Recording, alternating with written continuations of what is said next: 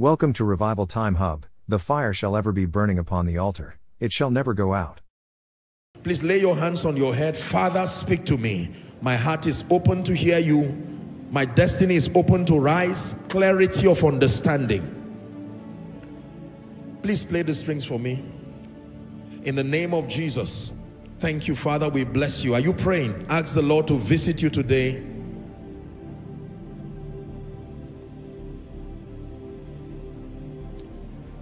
Someone is praying. This is the least level I will be at. After this service, I'm rising to a higher pedestal spiritually. For in Jesus' name we pray. Manifesting spiritual realities. Manifesting spiritual realities. You will be marvelously blessed tonight. I want to show you a very powerful secret in the spirit. Manifesting spiritual realities. The Bible is very clear as to the fact that there is a spirit realm and there is a physical realm. I'm teaching now. Please lend me your attention. The Bible does not leave us in the dark as to the fact that there are various dimensions that man has the privilege of interacting with. And chiefest among them is the realm of the spirit, or what we know from our earth standpoint to be the invisible realm, and then the physical realm or the material realm that we call the visible realm. Hallelujah. This is very important. Romans chapter 1 and verse 20, please. Man has the privilege and the liberty of interacting with this realm. We have the advantage of the duality of realms. Romans 1 and verse 20 says, for the invisible things of him from the creation of the world are clearly seen, being understood by the things which are made, even his eternal power and Godhead, so that we are without excuse. So he's saying that the things that are manifest are a testimony to the fact that there is a realm that birthed them. That everything physical, everything material is a testament that there is another kind of reality beyond the material realm. Colossians chapter 1 and verse 16. Very profound statement that Paul made to the church in Colossae. It says, for by him were all things created. Let's read together. That are in heaven, you see that now? And that are in earth. Visible and invisible. One more time. Visible and invisible. Whether they be thrones. That means there are visible thrones, but there are invisible thrones. There are visible dominions, there are visible principalities, there are visible powers, but there are also invisible dimensions. That everything in the physical has its parallel in the realm of the spirit. Visible and invisible. Are we learning now? This is very important. Last scripture, Matthew chapter 3, 16 to 17. This is Jesus now. Jesus is in the physical realm, having become flesh. The Bible says when Jesus was baptized, they had an experience they had never had. The people there, not just Jesus. The Bible says straightway he came out of a physical water and the heavens were open. And he saw the Spirit of God, not just descending from the sky, descending from that invisible realm that opened through the atmosphere. The Bible says they saw the Spirit of God descending like a dove and lightning upon him. Verse 17. And a voice. The voice did not speak from a radio station. The voice was not one of the people there. An invisible voice. But then it echoed through a visible realm and the people heard it. This is my beloved son. Meaning that the voice spoke a language that their minds could understand. In whom I am well pleased. So it is clear that there is a spirit realm and there is an invisible, a physical realm. Listen, as simple as this sounds, you will never be able to manifest realities, and that includes your destiny. If all you see and all you know is this three-dimensional realm, you are already disadvantaged for life. The consciousness, the awareness that there is a dimension, are we together? Above and beyond this physical realm already puts you at a vantage position. It is on this one reality that whether you serve Satan or serve God, if you are to excel in your spirituality, there is a mandate upon you that you must believe the existence of the realm of the spirit and the supremacy of the realm of the spirit. That means its ability to superimpose upon the physical realm. This is powerful. It is the reason why we are not discouraged when we see physical things, because of the awareness that there is a reality in the spirit that is higher and greater than what we see. Are we together? So you can see someone who has been plagued by sickness, and you know that there are resources in the realm of the spirit that can be made available to that individual under a certain condition. My God, this is why you can see someone who is poor, dejected, and you come with that understanding that all that this man has is not all he can have. There are resources beyond the physical realm. The second thought that you need to know tonight is that realities are only made manifest. Realities are only made manifest when we learn how to transport these realities from the realm of the spirit to the physical realm. I'll take it again. Realities are only made manifest when we learn how to transport those realities from the realm of the spirit to the physical realm. That means those realities and those resources, whatever they are, they will do us no good provided they remain in the realm of the spirit. Are we together? We need to learn the spiritual technology that can translate those resources from the realm of the spirit to be made manifest. Someone tonight, you are hearing the real cure for poverty. You are hearing the real cure for all kinds of satanic oppression. You are hearing the real cure for manifesting your destiny. There are realities in the realm of the spirit. There are resources in the realm of the spirit beyond the imagination of the average person, beyond the imagination even of the saints. Our assignment is, number one, to agree that they are there. Number two, to learn how to transport those realities. And this is my assignment tonight. Hallelujah. Watch this. How many of you know that once upon a time, and even until now, there are treasures beneath the earth where you are seated now? Only God knows how many treasures. Not even science can comprehensively exhaust the treasures and the mineral resources that are under the earth. Science is still learning. Are we together now? And there are resources under the earth. Now, whether you are aware or not, those resources are there. But whether they will become to your advantage has to do with your discovering their presence and knowing how to mine them from the earth. Are we together now? You can have a farm full of gold or diamond or iron ore or whatever it is, and you can run around with that awareness. That awareness will not prosper you. Even though it's an advantage, you can tell everybody, I have a plot of land or a hectare of land, and I promise you, I'm not lying, that land has within it gold, has within it diamond, has within it iron ore. In fact, you can even get a few people to help you test, and they can say it's true, and yet you can remain dejected, you can remain poor and miserable, because you must have the resources, say resources, the intelligence to be able to mine it out.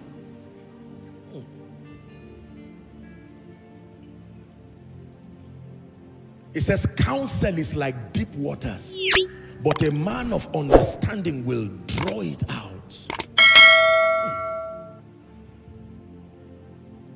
Somebody is finding his way out finally. John chapter 1 and verse 14. The word became flesh. This scripture has inspired me for years.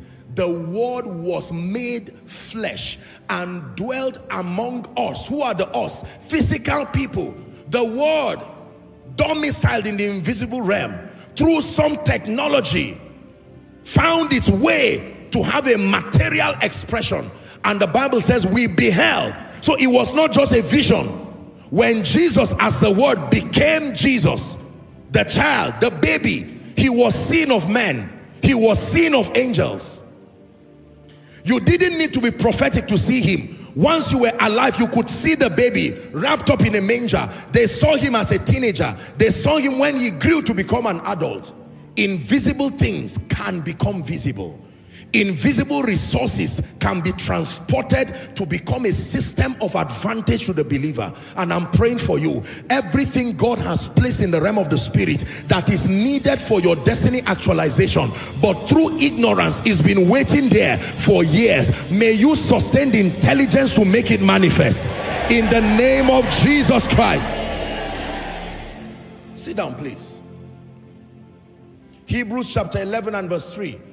Let's read NIV or the Message translation. The Bible says, through faith. Can we have any? Okay. It says, by faith we understand, watch this, that the universe was formed at God's command, so that what is seen was not made out of what was visible. Can we have the Message? Is that possible? MSG. It says, by faith we see the world called into existence by God's word. What we see created by what we do not see. What we do not see is what created what we see. Did you get that now? What we do not see, the invisible realm, is what created this realm. This thing you call anointing, do you see it? Show me anointing. Are you going to lift a bottle of olive oil and show me? Is that anointing? Does a tree produce anointing? No. The anointing can only be trapped in a material vessel like a mantle or whatever. But where is that anointing? When the Bible says God anointed Solomon, where did it come from? Can you show me the remains of what fell on him? Yet you could not deny the effect. It fell on a physical man. He grew up and demonstrated intelligence. Are we together now? The things which appear,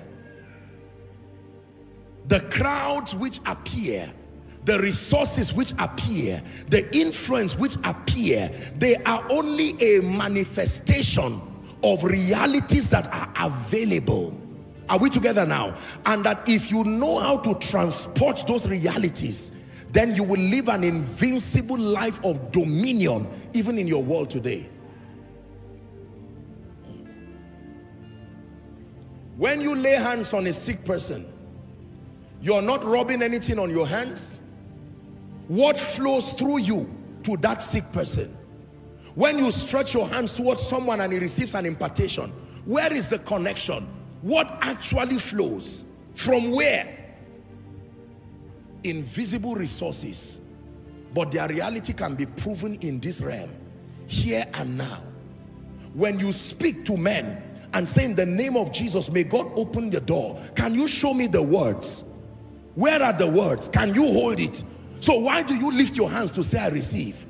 What are you receiving? Did you feel anything when you received?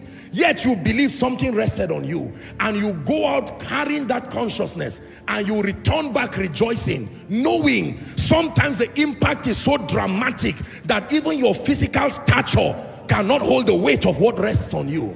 Yes, it is invisible. These are transactions happening. Listen, they are spiritual transactions. You cannot see it, and yet your body attests to the fact that something is happening. How about the fire you feel? How about the warmth, the movement of the anointing in your body while the word is coming, burning within your spirit like it did to the men at Emmaus? What is responsible for it? You think it's just sounds? Can a speaker make you that convicted? Can a mic make you that convicted? I'm just telling you that there are realities. You are here seated now. All you see is not all that is happening. If I ask you to describe all that is happening, you will say, I am listening to a man preaching. That is almost 1/100. There are many things happening. God is removing things. God is returning things. The Spirit of God is walking through angelic ministries, working on the minds of people, just because you cannot see it. Are we together? As these words are coming, listen, the Lord is spreading these words by His Spirit to people, so that what is leaving me is not the same thing resting on you. There are things being added on that rest on others. That is why you will be hearing different things, even though it's the same person communicating.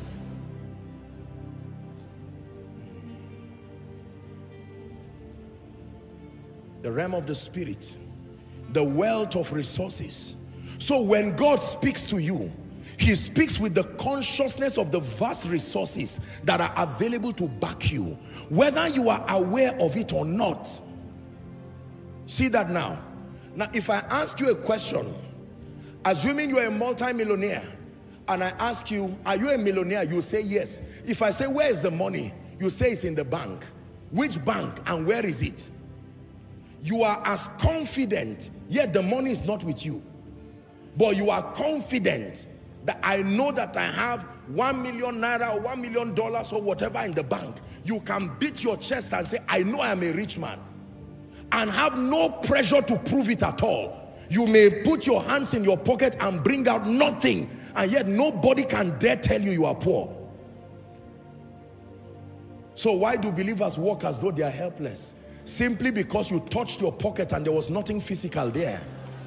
Or your physical phone showed you 00 naira, and you use that to describe yourself, and heaven is saying you are wasting potentials here. You do not understand the vast resources. So God helps you by coming to your dream life and showing you certain things that are available. You wake up and say it's a lie. God is joking with me.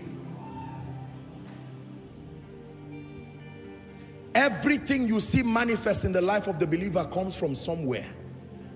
I want you to pay attention. I'm stimulating your creativity because the keys that I'm about to show you now, it will change your life forever. I tell you. Some of you will leave this place without any car, without anything, and yet you will be jumping like a madman after this service, because you will know that you have learned something. You have closed a door that Satan uses to discourage you and lie to you. Apostle, where are the members?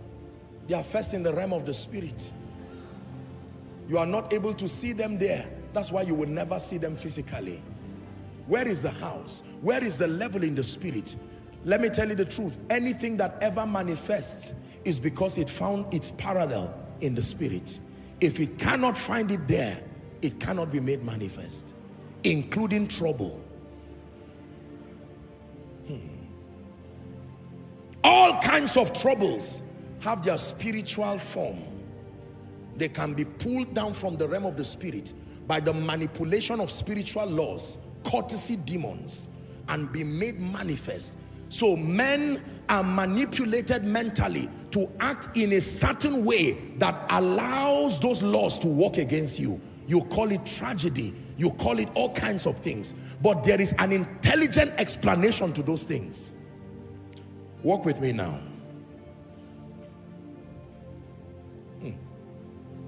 There are two major challenges I wrote here with believers, and I want you to listen, please.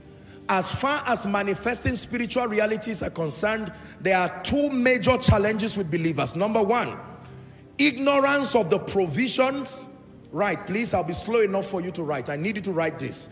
Ignorance of the provisions and resources available to the believer in Christ. This is the first major challenge. Ignorance of the provisions, ignorance of the resources available to the believer in Christ.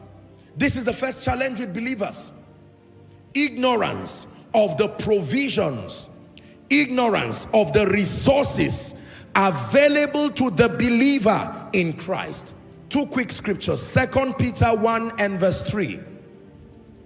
The first major challenge with believers as far as manifesting spiritual realities is concerned is we are largely ignorant that there are even provisions and resources beyond this realm. Real provisions available as a system of advantage to the believer. Here's what the Bible says. According as his divine power hath given unto us, how many things? All things that pertain unto life and the things that pertain unto godliness. All things that pertain unto life and all things that pertain unto godliness have been given unto us. Ephesians 1 and verse 3. Ephesians 1 and verse 3. Blessed be the God and Father of our Lord Jesus Christ, who hath blessed us with all spiritual blessings. Please shout it after me. Say, all spiritual blessings. One more time in concert. Say, all spiritual blessings. So this is what Paul says has been given to us. That he's given to us all spiritual blessings. Another way to put it is all blessings, but they are spiritual in nature. Are we together? The first challenge is the challenge of ignorance of the provisions and the resources that are available to the believer in Christ. What is the second challenge? The second challenge is ignorance on how to convert those provisions to their material expressions. How to convert ignorance on how to convert those spiritual provisions to their material expressions for the profiting of the believer. I'll take it again. The second major challenge with believers is ignorance on how to convert the spiritual resources, the spiritual provisions that are available for us in Christ, how to convert them to their material expressions for the profiting of the believer. Jesus put it powerfully in Matthew chapter 6 and verse 10. Matthew 6 and verse 10. He says, thy kingdom come. That invisible influence of your government, let it come by your will being done in this physical realm as it is in the immaterial realm. That means let realities be made manifest in this realm the same way it is in the realm of the spirit. Ignorance on how to convert these spiritual realities, to translate them from just being spiritual resources. Listen, how many of you know that science and technology, as we call it today, is an attempt to show us that realities can be transported? Isn't it amazing that you can dig down to the earth, ladies and gentlemen, mine minerals that don't make sense, mine oil, a dark smelly paste of accumulation of all kinds of decompositions over many years, and put them together and now begin to pass them through various processes. Out of those minerals will come your phone. Out of that oil will come the gas that powers your generator, powers your car, and whatever it is. So conversion is a possibility. Profiting does not happen at the point of discovery. Profiting happens at the point of conversion. Are we learning now? If I gave you 1 jerrycan of a dark smelly substance called oil, it may not profit you so much until you go and pass it through a process that now distills everything, and you can now get your fuel, as we call it, your gas, and get other things, byproducts from it. Many believers, number one, do not even know the provisions and the resources that are available, and for those who know, it just stops at knowing. Do you know healing is yours? Yes. Do you know abundance is yours? Yes. Do you know increase is yours? Yes. Do you know restoration is yours? Yes. Have you experienced it? No. Why? The problem is the knowledge of the technology that converts those realities. Man of God, you need to hear this. If not, you'll be frustrated in ministry. Businessman, you need to hear this. If not, you'll be frustrated. When you go to the place where they make cars, all you are going to see is an architectural design, a 3D representation of that car, and all the metallic resources that will put that car together.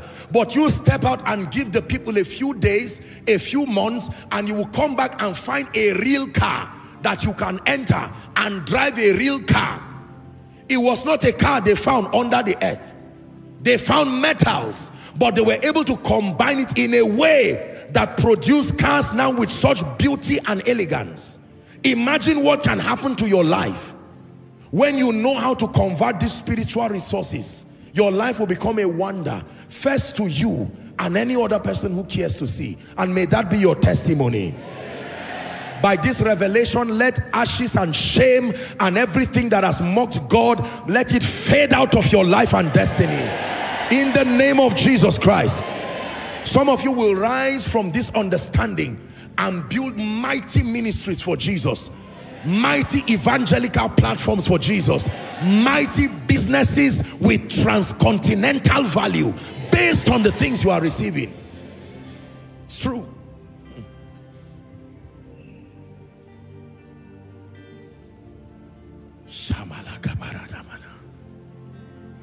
It's true. It's the realm of your glory. It's the realm of your grace. I can see your mighty power moving in this place. It's the realm of your glory. It's the realm of your grace. I can see your mighty power moving in this place. We're in the presence of angels with God's glory on their wings. And like the voice of many waters, I can hear the angels sing. You are holy. You are holy. You are holy.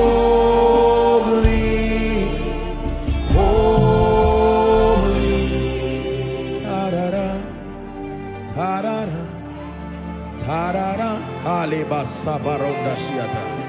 Tarara, tarara,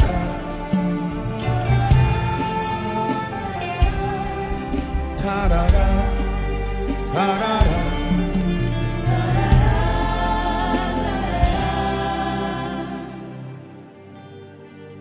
So the ability to not only know that there are spiritual resources in a dimension that is greater than science, a dimension greater than the three-dimensional realm, and the ability to interact with that realm with such mastery that you can convert and bring to your domain all the resources that are available and needed for your profiting.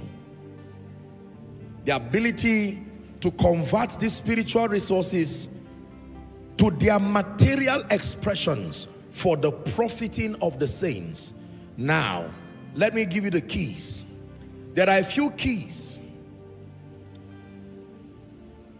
that help men to transport spiritual realities of any kind and any sort according to the will of God, and to give it material expression. And I please want you to believe the things you are about to hear, because they will work for you in the name of Jesus Christ. This is how great businesses in the kingdom have been built. This is how great visions in the kingdom have been built. This is how great enviable destinies.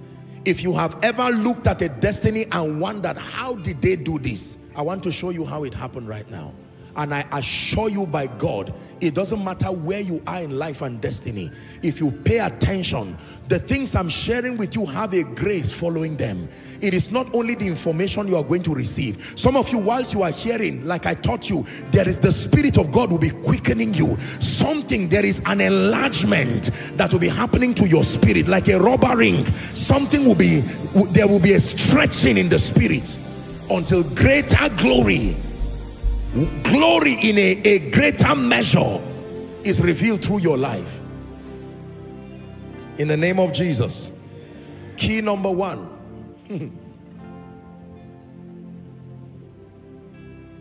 Manifesting spiritual realities. What is the first key that controls birthing, transporting, and bringing spiritual resources from the realm of the spirit where they are domiciled to the physical realm where they are needed for the profiting of the saints? Number 1, the first key: contend. All kingdom resources, I must say this as a preamble, all kingdom resources are first spiritual. That's not the first key, just a preamble to the first key. All kingdom resources, write this down please, they are first spiritual. That means they are realities that reside first in the realm of the spirit. Your prosperity, your influence, the anointing of the Spirit upon your life, everything that God has said is a reality in the spirit. All kingdom resources are first spiritual. They are realities that reside in the spirit realm. Now let me give you the keys. Number 1, what is the first key when you want to transport realities to be made manifest? Contend for light. Contend for light. This is the first key. Light here means knowledge. Knowledge of the resources that are available for you in Christ. You cannot open up your heart to receive resources whose availability and presence you are not even aware of. Hallelujah. If I do a transfer to your account and you do not get an alert, an email, or any other way of knowing, did you know, say perhaps it were your house rent that I sent to you, 1 million naira or 2 million naira or 3 million naira, and you can be seated and praying, saying, God, can you help me? I'm in trouble, my rent is expired, the landlord is coming for me. Maybe they are serving me a court summon because I'm unable to pay my rent. Whereas 2 days ago, 3 days ago, a real transfer was made to your bank. Are we together? And literally in a matter of seconds, less than a minute, you can make that transfer from your phone and find peace. Yet because you do not know, you can be lamenting, whereas your banker knows that you have some money there. This is how it is with many believers. They know not, neither will they understand. They walk on in darkness, and all the foundations of the earth are out of course. Imagine the many things that God has kept for you that you do not know. Strategic relationships, but first in the spirit.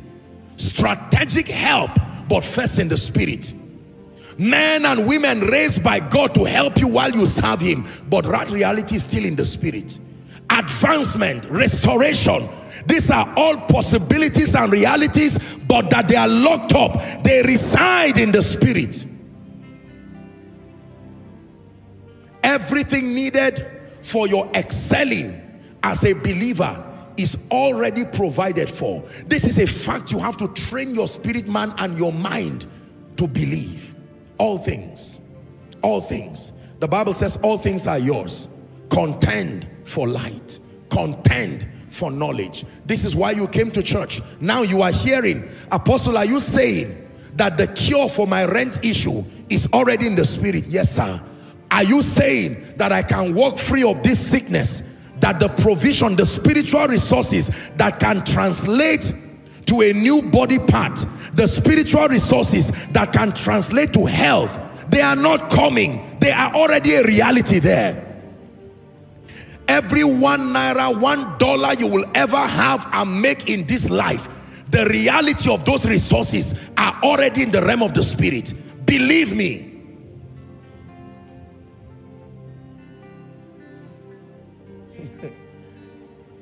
Do you believe this? Contend for light. Light beyond the realm of ignorance. Convince yourself by the Spirit of God. The entrance of His word brings light. What you are hearing now is giving you confidence, is killing away carnality. So Satan will tell you, if it is true, where is the anointing man of God?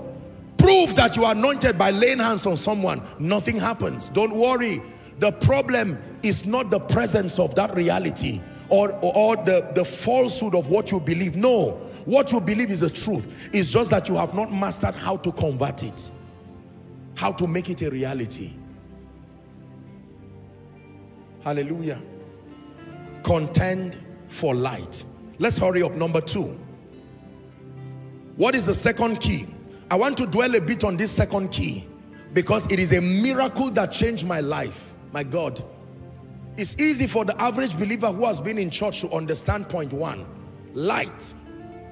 Every gathering in God's presence with God's people with a good teaching priest is a feast of light.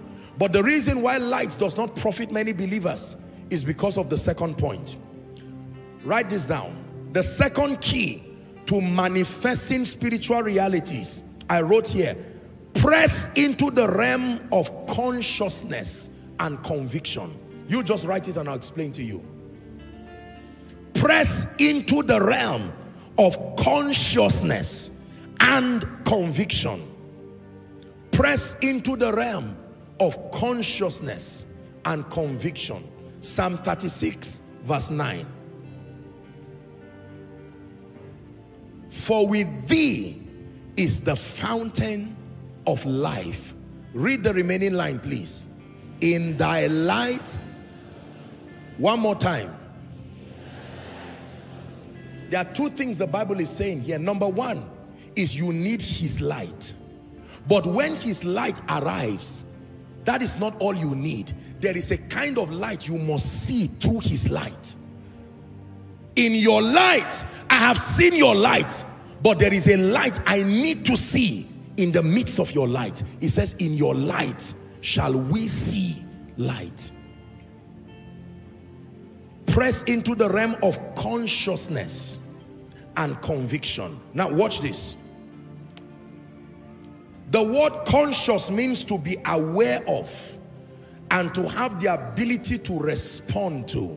When they say you are conscious towards something, it means that number 1, you are aware of that thing or that environment and that you have the ability to respond. To be conscious means to be awake unto or to be awake towards. So when you are sleeping, they call you unconscious with respect to that realm. Do you know why? Because even though you are alive, your consciousness is not there. You are sleeping. So 2 people can be discussing within the room, and although you are there, you may not hear what they are saying because you are asleep.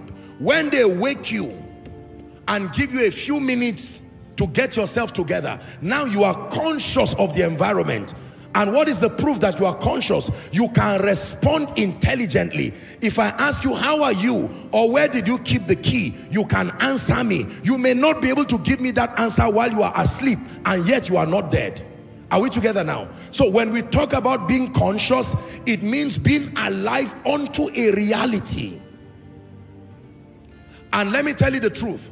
Until you rise to a realm beyond just light, the realm of consciousness and conviction, you will never have those realities manifest. This is the assignment of a mystery in the spirit called meditation. Write it down, please. The assignment of meditation is to transport spiritual realities beyond the book, beyond the message, into your spirit, into your consciousness. The mystery that controls that transportation is called meditation.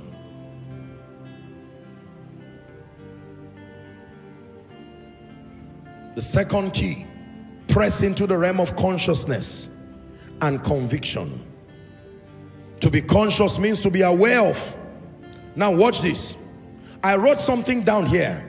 You are conscious of a thing when it dominates your thoughts. Did you hear that? You are only conscious of a thing when it has gained dominance over your thoughts. That means your thinking has been influenced by that reality. Now it has come to a realm of consciousness. Look up, please. How many of you have gone to any embassy whatsoever? Don't lift your hands. Maybe to go and apply for a visa. American embassy, UK embassy. You know how you think about it all through the night? You've thought about it. If for any reason you wake up, what is on your mind? You are imagining, I'm standing before the consular now. This dress I'm wearing, no, I'll change it. I don't want trouble. I need to get this visa. You see how your whole day, some of you, it affects your mood. You are not able to eat till you return. And it's not like it's a doctor that said you should not eat. You are just thinking. That thing has happened as a result of meditation. You literally see yourself. You've never been to the embassy, say. You don't even know how it looks like. Yet your mind is so powerful, your mind will simulate a consular officer standing there and yourself answering all kinds of questions. That is how you are into that project. Let me tell you the truth. Those who build anything great are not just those who have wishful thinking. They have become immersed into the thing that drives them. The Bible calls it the zeal of the Lord. That the zeal of the Lord can consume a man. Are we together? To a point where what dominates your thoughts is the reality of that truth according to scripture. All through while Jesus walked upon the earth, he kept talking about the purpose for which he came. He kept talking about the fact that he was going to die, he will be buried. What kind of a man keeps talking about his death? You will call it negative confession. It was not negative confession. Jesus kept repeating, I'm going to die, and I will come back to life again. To the point that Peter rebuked him and said, stop saying all these things. The reason why many people cannot become and they cannot manifest realities is that they have not taken the truths of scripture and meditated upon it until it moved past the realm of just information and sunk into your spirit. Something happens to a man when the word of God becomes spirit and life. It occupies your consciousness. You cannot be separated from that truth again. You have so believed it, you have become one with it. Are we together now? Yes. This is very powerful. You have become one with that belief. You can't deny it again. You can't betray it again. The way you know that light has not entered your consciousness is that the moment it does not work, you are in a hurry to divorce it because you never truly believed it. Hallelujah. So if, for instance, someone is a giver and you just hear one message against giving, you say, thank God, I've been looking. You never believed in giving. Never. Never. Never. Consciousness. When you get to that point, the day you meditate on your being anointed, one day, as you are opening the scripture, light, it will no longer be, thou anointest my head with oil. That is stories. A day will come, something will leap upon you. And whether you are sleeping, whether you are wearing a pajamas or on jean or on suit, the consciousness, not just by shouting and saying, I'm anointed, is a settled reality.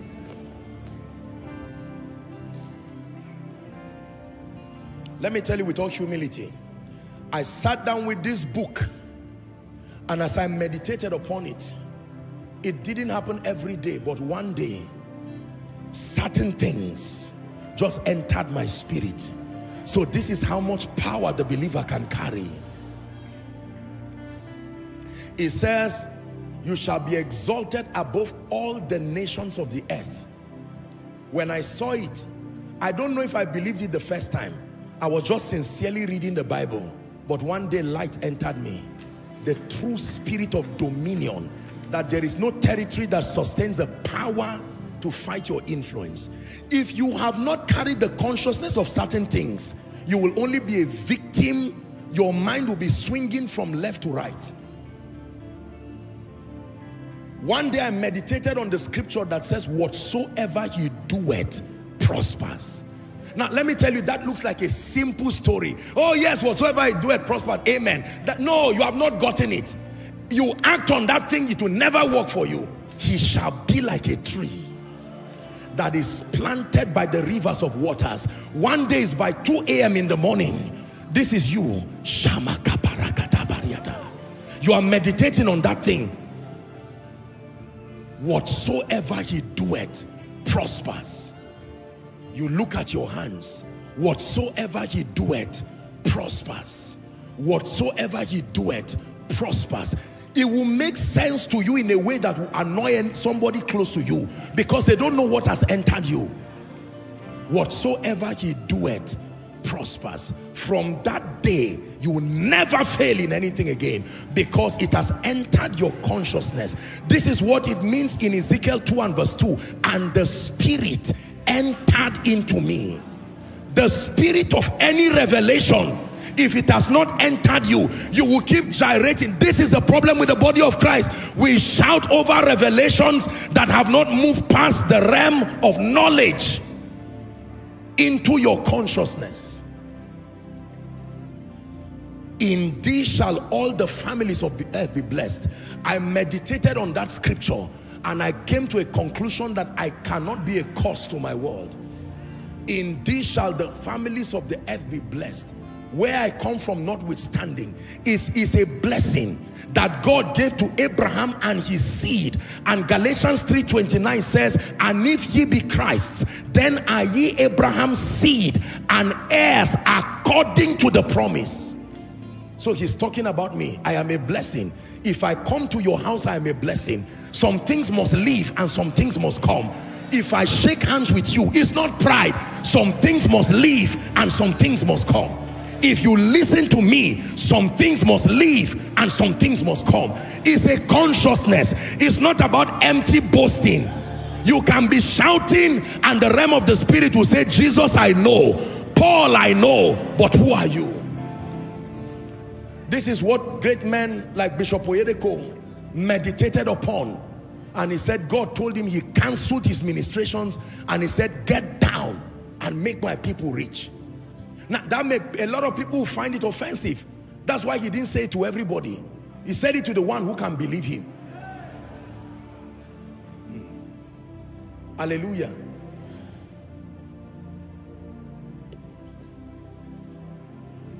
This is what I believe. Oh, this reading things randomly, when the spirit of revelation comes to you, you can stay on one scripture for 1 week. It's not a competition to finish the Bible. It's that one scripture that has a treasure that defines the next 10 years of your life. You stay there till the spirit of that word. The Lord is my shepherd, I shall not want. He never said I shall not want money. If all you are thinking about is money, it's a sign that you are thinking carnally. I shall not want. This is the realm of sufficiency. I shall not want men. I shall not want things. I shall not want influence. No, this revelation damages insufficiency forever. Never will you be without help. If God sends you to America, you shall not want. If he sends you to Europe, you shall not want. If he brings you to Abuja, you shall not want. You are crying simply because you do not know. You are wanting, even though you are reading the scripture, it is not yet in your consciousness. Take it higher for me.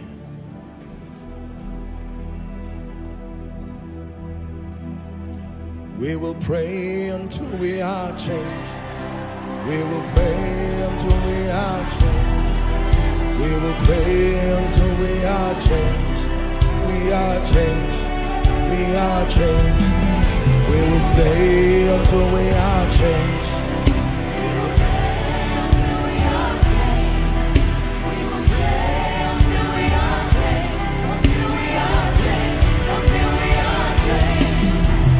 Stay until we are changed.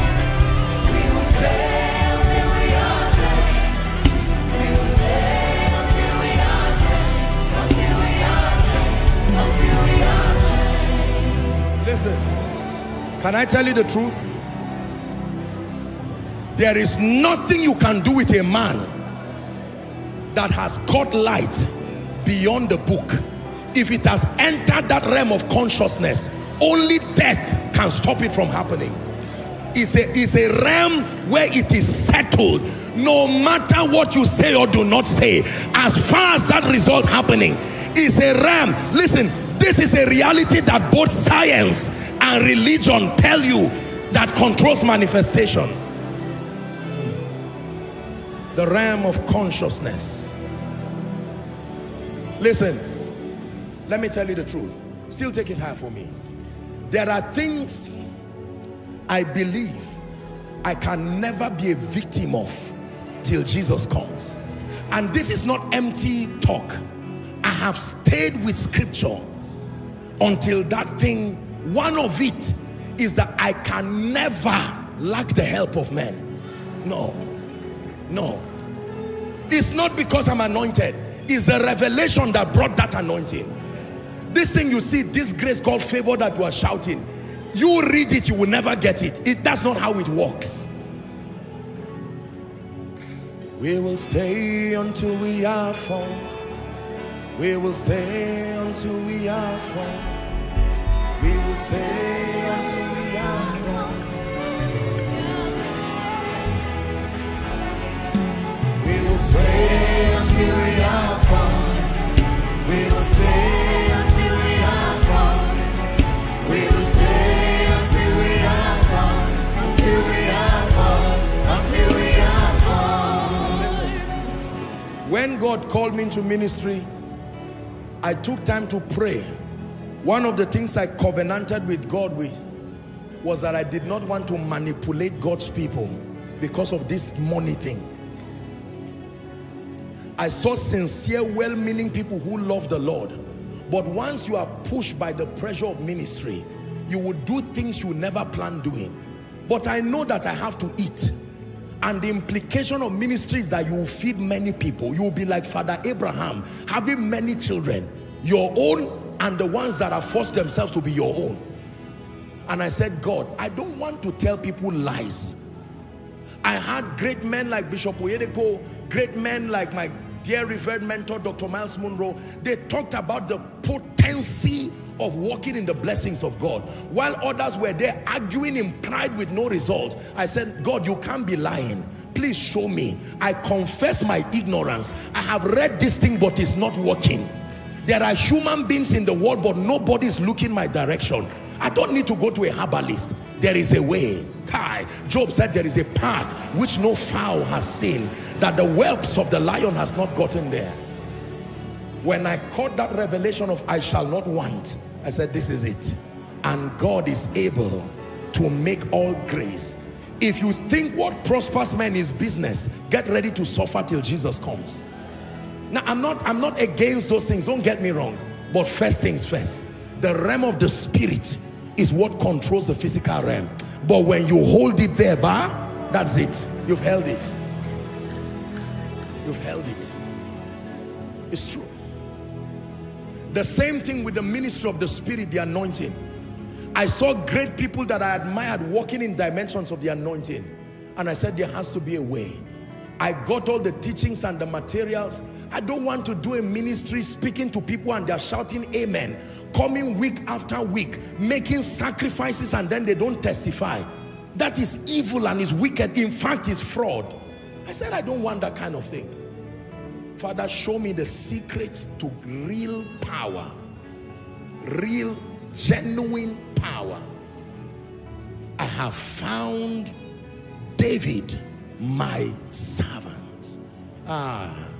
So God can find men, but until he finds his servant, he will not anoint you. God can find Joshua Selman, but he's looking for his servant. For as long as you are still Joshua Selman, that oil will not come to your head until you become his servant. The anointing is not for men of God. The anointing is for servants. Genuine people who love Jesus beyond their reputation, who want to see him glorified. You see, you know why sometimes you hear me tell these guys to play these things? This is not It's not a movie. One day, I was meditating on scripture, and the Lord took me to the story of Elisha.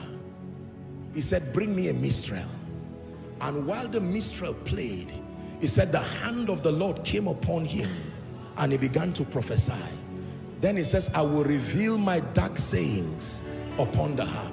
It may not work for everyone, but that is how light came to me.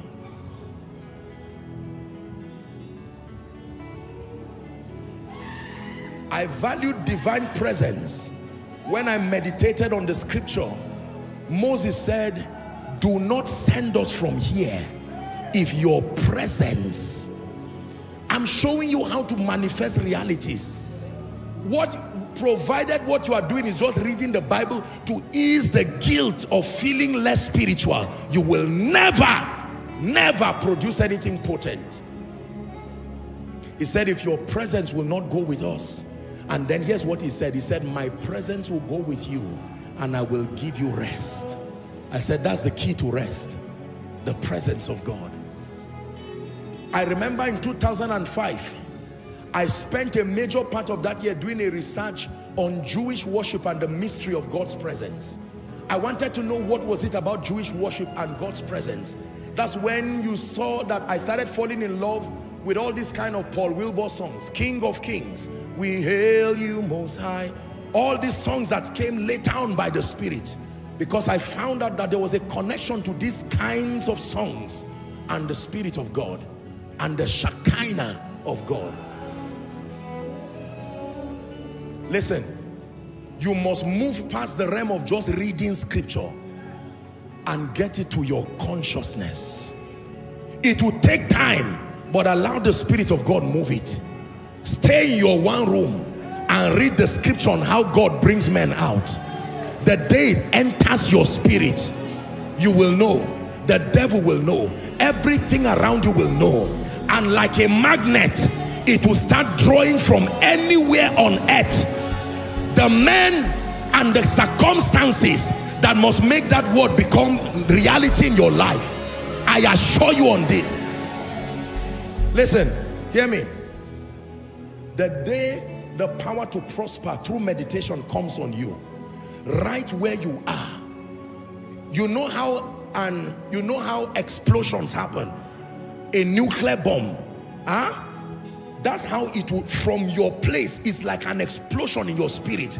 It will gravitate everything that must make that revelation true in your life, and it will bring it to your life. It is true.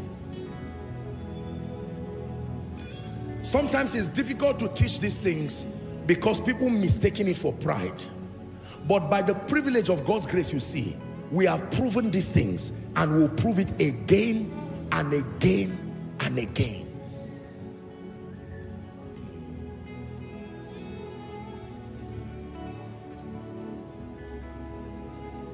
Your consciousness. The Lord is my shepherd, I shall not want. It doesn't stop there, but that is the springboard. The Lord, not my ability, the Lord.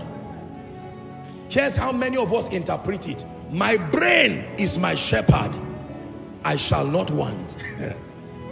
Now, the Lord, the journey to lasting wealth starts with the Lord. It does not ignore your mind. It does not ignore your value, but it is the Lord.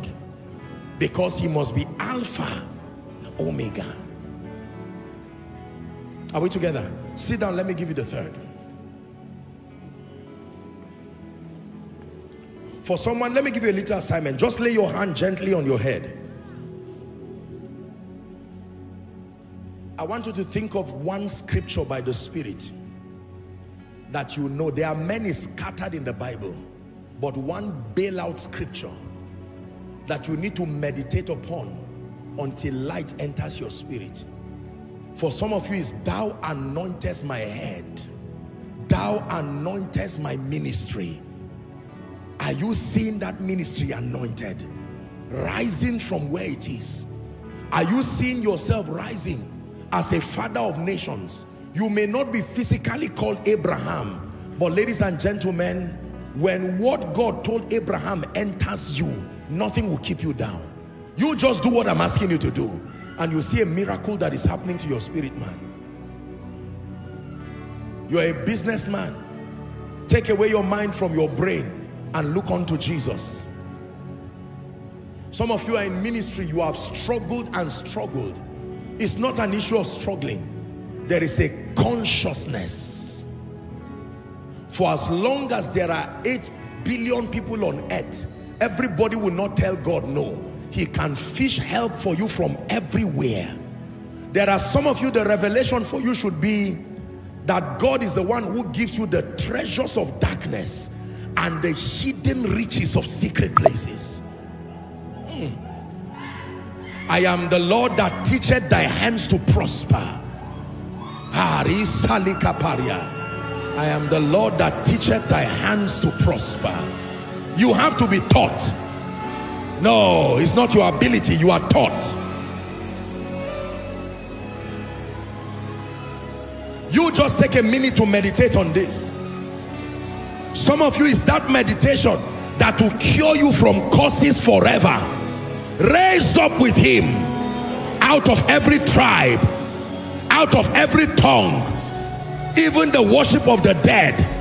Yes, people were buried in my village but have been exalted. Exalted beyond every curse, exalted beyond every charm, any enchantment. For someone, the revelation for you is no weapon formed against you, formed in the secret, formed by the conspiracy of men, no weapon fashioned against you shall prosper. For another, surely they shall gather, but because they are gathering not of the Lord, they will scatter. As much as they have gathered, they will come in one way and be dispersed in 7 ways.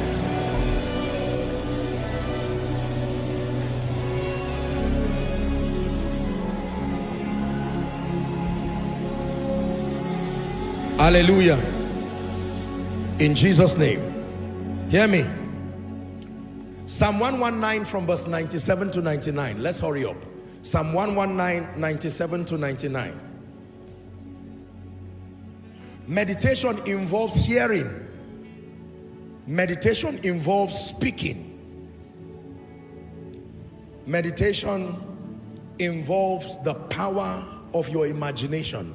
All of them have to come into play as you meditate. Oh, how I love thy law, he says. It is my meditation. How long? The psalmist, all the day, my meditation. Verse 98. Thou through your commandment hast made me wiser than my enemies, for they are ever with me. Last verse. I have more understanding than my teachers, for your testimonies are my meditation. The secret to my conviction, my meditation, he's saying, or my persuasion, is that I have meditated on that reality. You see, one of the ways you meditate is to repeat thoughts again and again and again. It's a practice till today. Till today, I can play a teaching, play a message, play scriptures, play verses again and again. Sometimes I make declarations myself and record it. Prophetic declarations myself, and I put it on repeat while I sleep. There are times I want to focus on just 2 verses. I meditate on those 2 verses. I first quote them and then make prophetic declarations by myself. They're in my phone. And I play it on repeat. Whether I'm awake or sleeping. Sometimes I'm doing my study and they're playing. The goal is not awareness. I'm transporting it to a realm. When it lands that realm, I know that I'm ready for the next step. I've shared with you my story. When God moved us to Abuja, I was praying and trusting God for direction. And God told me, like he did Abraham, get the map of Abuja. Get the map of Nigeria. Get the map of Africa. Get the map of the world. And he says, start praying with those maps. So every time I'm praying, I will place those maps, 4 of them. I still have them till today. And lay my hands. One day, something happened to me. I looked at the map of Abuja and it became small. Very small. The city just became, it's like it just shrunk and it became small. I knew a miracle had happened. I knew Koinonia was ready to start. Because that reality of territorial dominion for the sake of his majesty, that's what happened.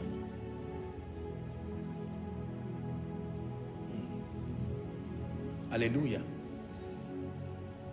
But every once in a while, not every time, I revisit those maps again.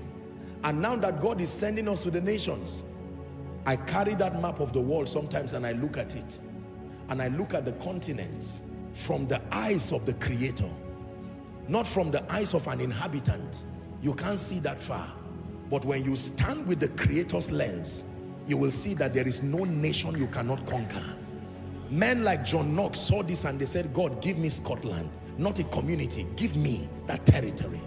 Listen, when you do this, you can see great things. You can put your businesses and say, by God's grace, I will have a global business for the kingdom. People will laugh at you. It's not an attack. It's a usual thing with men. Men are permitted to laugh until your result bail you out. Provided you have not produced result, don't be angry that men laugh and mock. Mockers are a natural pathway to greatness. If you don't find them, you're on the wrong path. Their presence validates that you might be doing something right. So you continue. But when you emerge, you get that thing to your consciousness, you will marvel and wonder at what happens to you. Hallelujah.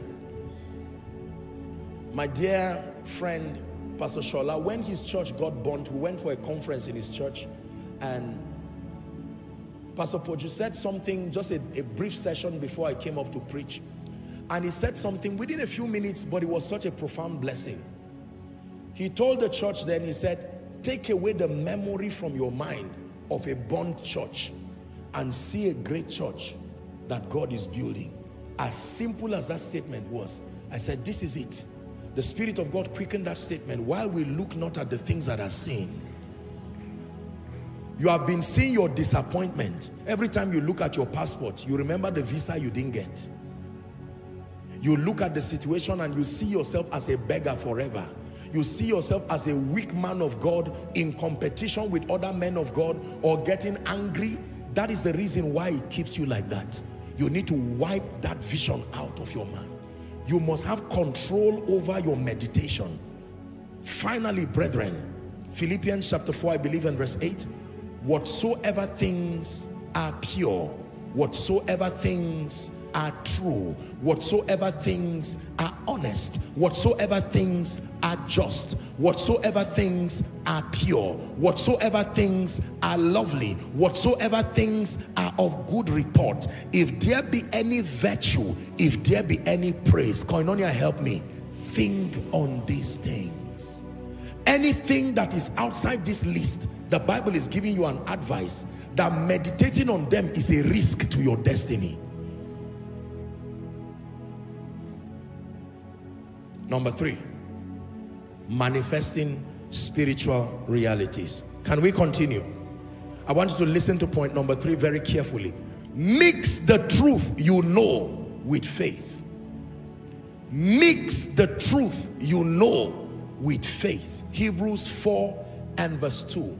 Mix the truth you have found that has entered into your consciousness. Mix it with faith. For unto us was the gospel preached, as well as unto them. But the word preached did not profit them, not being mixed with faith. What does it mean to mix? Combine. Combine your meditation with faith. What is faith? Your obedience. Your actions of obedience. Obedience to the conditions that connect to the promise. Every speaking of God I have taught you here has conditions connected to it. Listen carefully. The profit point of your Christian adventure is when you find the truth, meditate to create conviction, and then you engage, you mix with obedience, faith. Most people do not obey scripture. They want the results, but they are not willing to obey. To obey means you have to embrace the spirit of wisdom. What does the Bible say you should do that connects to the promise you are looking for? For instance, the Bible talks about laziness and begging, how that both of them are related.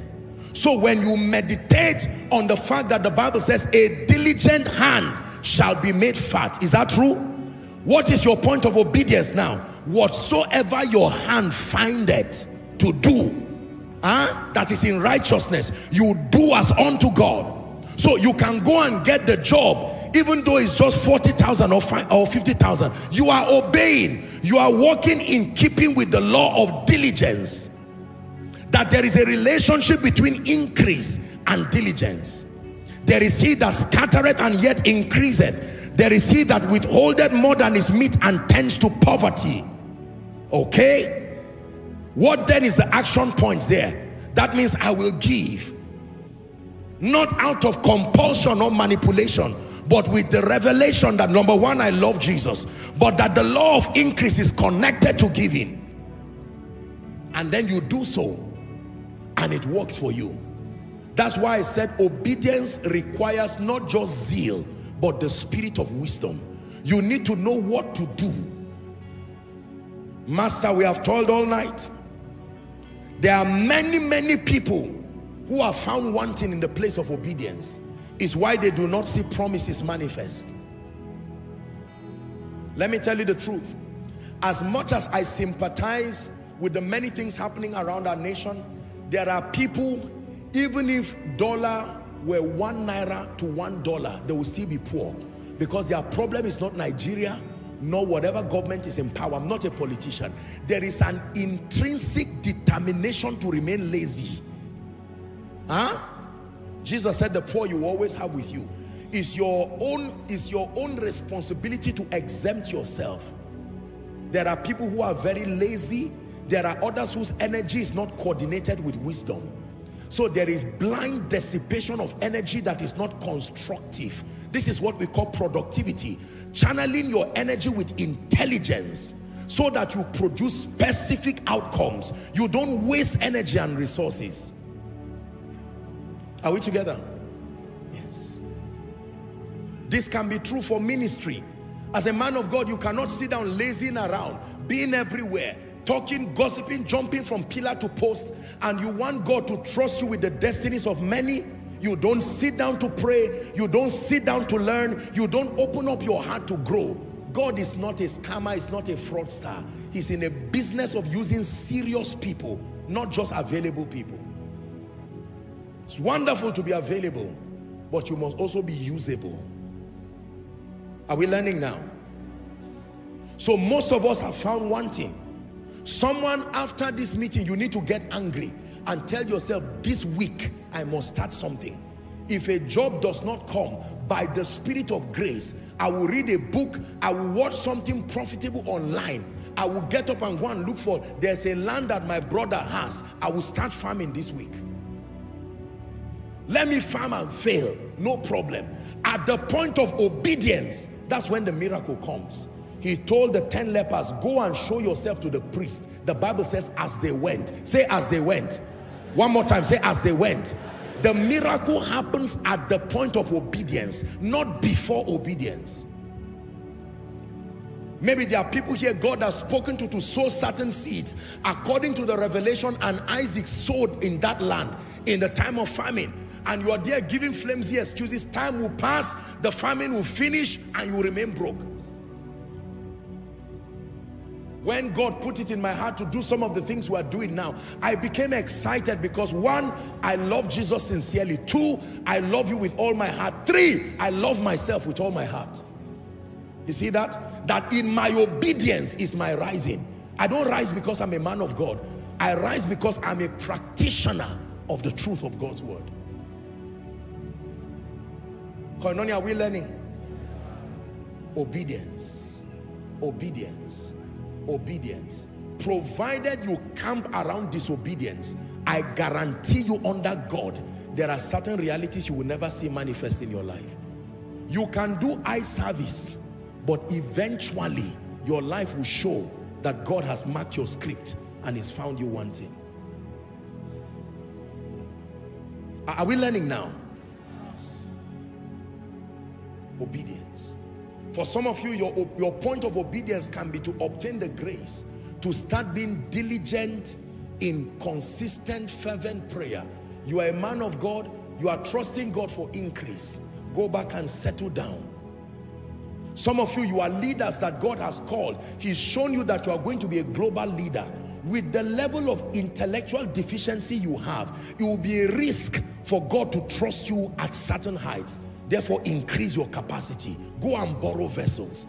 If it means going to get certain certifications to add to your pedigree, your qualification, to give you that edge with respect to what He's called you, go for it. Lazing around and envying people in anger will not solve your problem. Are we together? Getting angry at another man's farm will not make your farm suddenly become green.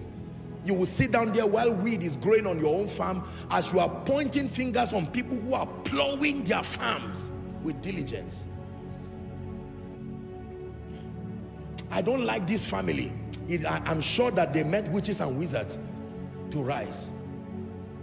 The man returns late in the night, finds you sleeping, wakes up early in the morning, you are still sleeping, returns in the afternoon, finds you gossiping, and what a witch.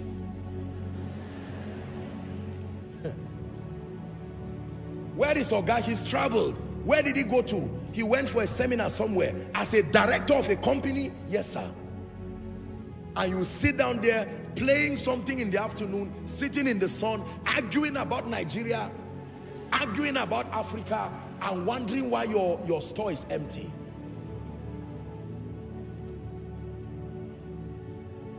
Next time you say, I will never be poor, the meaning of that is that I'm determined to do what will make me never to be poor. If you don't finish that statement, you lied. Are we together? Praise the name of the Lord. Faith. I release the grace for obedience upon you. Shout a believing amen. The grace to walk in keeping with the truths that commit God to perform on your behalf. May that grace be released upon you. If it is the giving grace, may it be released upon you. If it's the praying grace, may it be released upon you. If it's the fasting grace, may it be released upon you. If it's the grace for diligence, may it be released upon you. If it's the grace for value and productivity, may it be released upon you.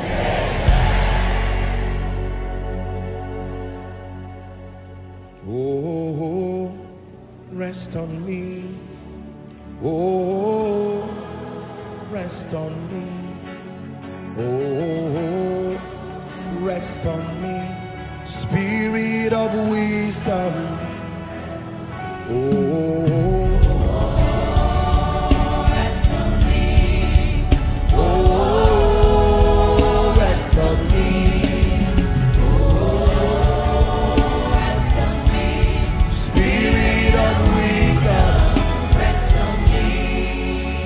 Let me give you an advice. It's a loving advice.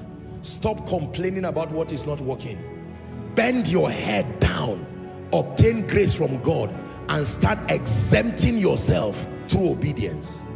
Let me speak to every young man here. Complaining about Nigeria and joining in all kinds of profitless debates will not define your reality. No. We don't shy away from what is happening. But let me challenge every responsible person in this ministry. From tomorrow, Monday, make up your mind, I'm not complaining again.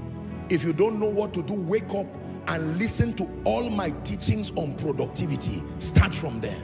I shall not want. Listen to it. Huh? The power of productivity. Listen to it. Get working. And when people want to distract you and eat up your productivity, gently tell them, sorry, that's all right, we'll talk about it when I have a bit of free time. Today is Monday and you are busy already. Tell them I came to church and I received an apostolic, a priestly, a fatherly counsel that complaining does not increase. It only brings people down. Are we together now? You settle down and begin to walk out your salvation with fear and trembling. Lord, I came from a family struggling. I make up my mind by grace that things will begin to change now. Some of you may need to go somewhere and say, you know what? Bring me as an apprentice in this company. I won't receive salary, but I will receive wisdom. I am tired of laziness. And they say, really? By the third day with favor on your life that you are about to receive, you will be surprised what will happen. God will bring somebody there who will say, I'm looking for a well-behaved gentleman. And the director will say, everybody is busy. Only one guy who does not collect salary. Follow that white man. And that's the end of it. God begins to lift you. I forbid you from being lazy. Shout amen. Listen, anything you are doing now that you cannot give your all to, stop it immediately. I don't care what it is. Anything you are doing with part-time seriousness, leave it immediately. Look for what is worth giving your all. Are we together now? You will never find me putting my hands in many things because I commit my all in it. I rather do only two things in my life and plunge myself. If I perish mentality is the mentality of victors. Are we together? You are in a part club there, you have never attended the membership meeting. You are causing trouble for the people. You are a part worker in church, you are not serious. In your office, you are a ghost worker. In the house of God, you don't come. At home, you are not a serious husband or a serious wife or a serious child. So part commitment, I rebuke that spirit now. The Bible says they followed him wholly. There must be something in your life that is worth the investment of your all. Anything you have to give only part of you to is not worth it. It's not worth it. It's not worth it. When people bring visions for me to lay my hands on, I ask them, can you do this for the rest of your life? If they say, no, this is just for a while, I tell them, okay, while you are doing this, look for what is worth the commitment of your life and also be building it. Nothing wrong in doing things part way, but if that is all you do, you will be disappointed. When I got into ministry, I knew that I will serve God till the day I see his face. There's no plan B. That bridge was burnt by myself. Show me a man that believes in what you are doing and you can push your all in it. I show you the person who will frustrate life and Satan forever till you emerge. Are we together? There are footballers who play football as a ministry. They train, they give their best. There are those who are just looking for money. Nobody invites them because their passion betrays them. There are business people who are out to add value before profit. They give their best. Even when the business is not profitable, they continue because what drove them was not just profit, it was impact. So eventually God rewards them. But there are others who from day one, they are looking for money. So they compromise even at the detriment of their own integrity, provided money will come. There are people today who can do anything that you know, provided it will bring money. Anything. No, you cannot live like that. There are people who will do anything to make ministry work. Anything. And when I say anything,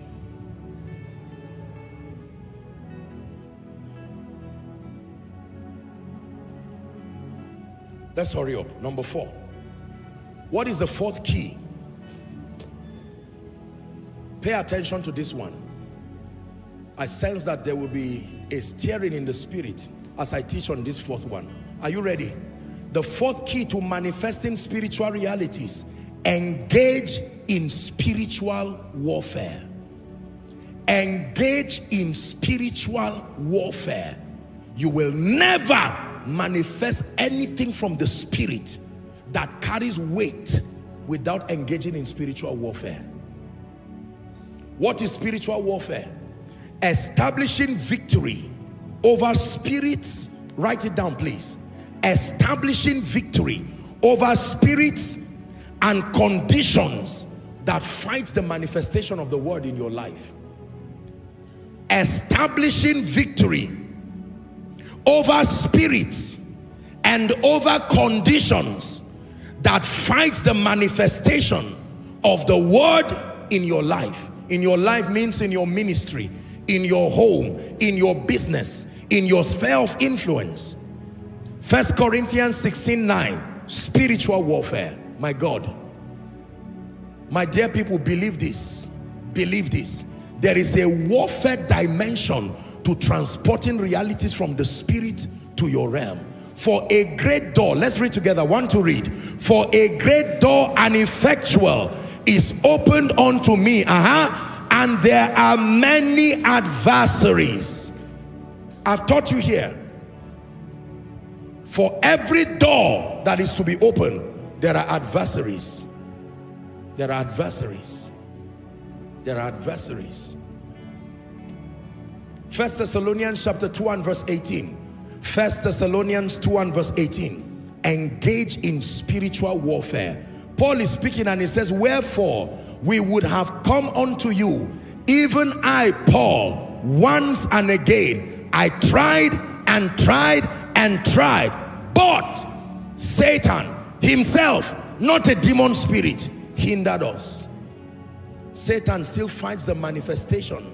Listen, all unclean spirits are stubborn spirits. All demonic unclean spirits are stubborn spirits. Meaning, just because the word says they should obey does not mean they will obey. The same way, the executive arm of a government, they pass a decree, but it does not mean defaulters will obey. They are aware. That is the reason why law enforcement agents are released. The basis for the function of law enforcement agents is what the executive have passed. Is that true? Or legislature, whatever it is.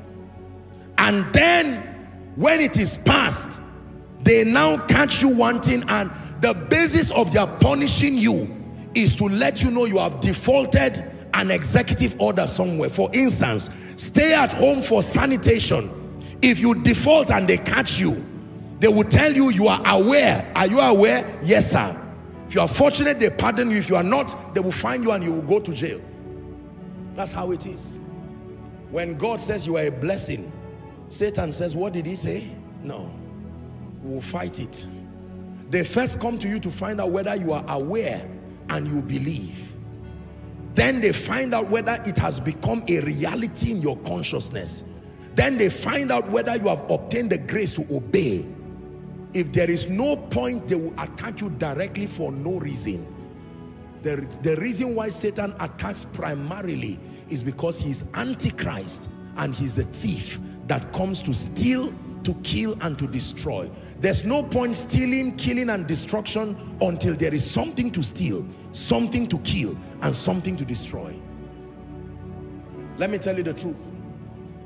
The kind of warfare that you have to fight to birth prophecy to your life, it will take stamina in the spirit. Hallelujah. It is the reason why you see us pray. It is the reason why you see us engage. Behind the physical manifestations that you see, ladies and gentlemen, look at me. Do you know the warfare that Satan puts up just to get you to come here to hear what you are hearing now? You think the devil will leave you to come to your house just like that? But thank God for men and women who understand the art of the altar, praying and saying, Lord, everyone who should come and hear this word, they will come by the Spirit.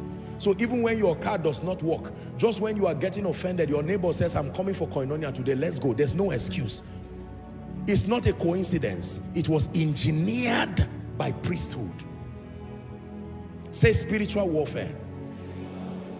A family that does not pray will become a victim of Satan. A couple that don't pray will be a victim of Satan. A mother that does not pray will have her children turn into armed robbers and all kinds of people. A father that does not pray is like a man who opened his gate and say, if you are a thief, just come in. You are welcome to this house. Because if your house is not a house of prayer, I have taught you, it becomes a den of robbers. A believer who does not pray, among many other disadvantages, you become a victim of the arrows that fly by day, the noisome pestilences, the destructions that waste in noonday. Someone shout minus me. Let the devil hear you. Oh, as the arrows fly from wherever, you know, there are all kinds of missile technologies today that the army uses, that sometimes when you fire a rocket against a nation, as they detect it, they counter it immediately. It's been programmed. It will explode that thing in the air there and then fire another rocket following the trajectory where that thing came from. Come on now. To backfire back to the place. As I said this thing, it just moved something in my spirit. Back to where it came from. Shalakaposia. Any man that programs anything against your life, in the name that is above all names, he returns back to that devil this night. He returns back to that devil that night.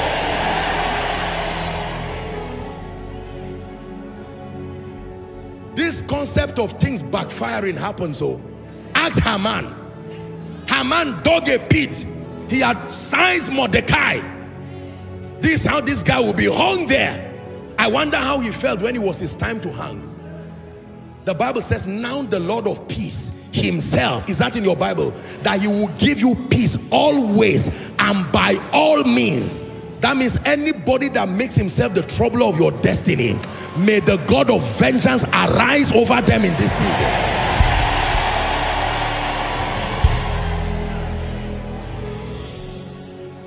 Anybody that has vowed that provided he's alive, your family will not laugh, your family will not smile. I say it again, by the God who sent me, let the sword of vengeance descend upon them this week.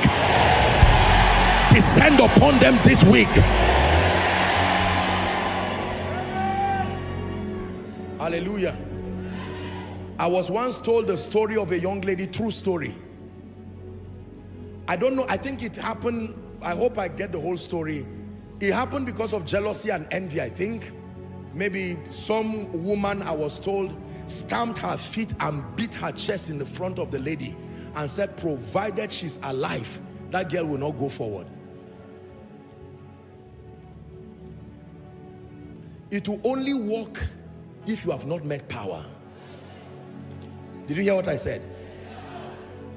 I believe in power. Oh. I really believe in power.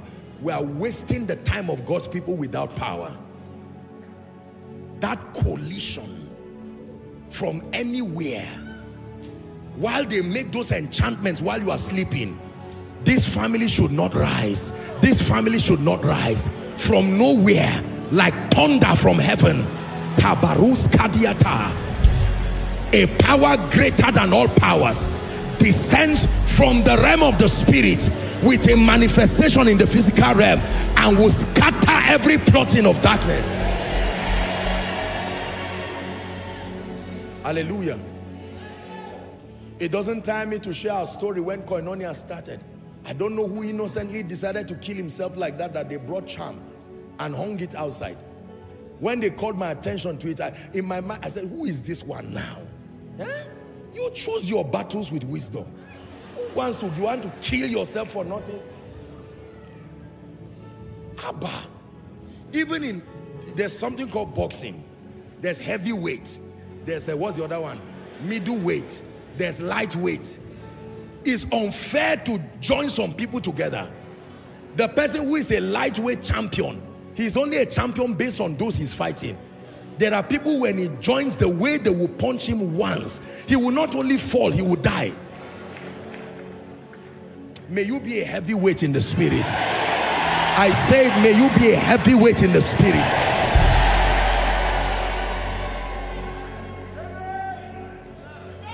Da da da da da da da da da da da da da da da da da da.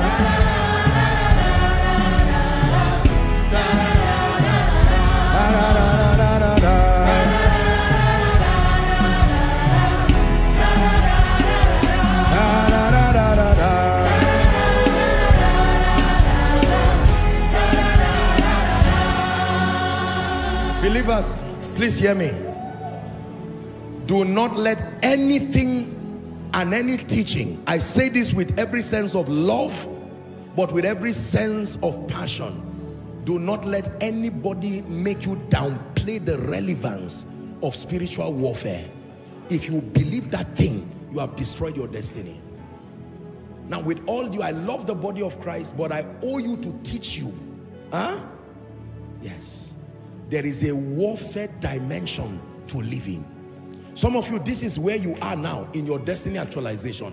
The attacks in your life don't have a reason. And if you keep quiet saying, who did I offend? Have you said that thing before? Hello? Let me answer that question. You don't have to offend anybody. Just be born. Who did Moses offend? Who did Jesus offend? Provided they were born.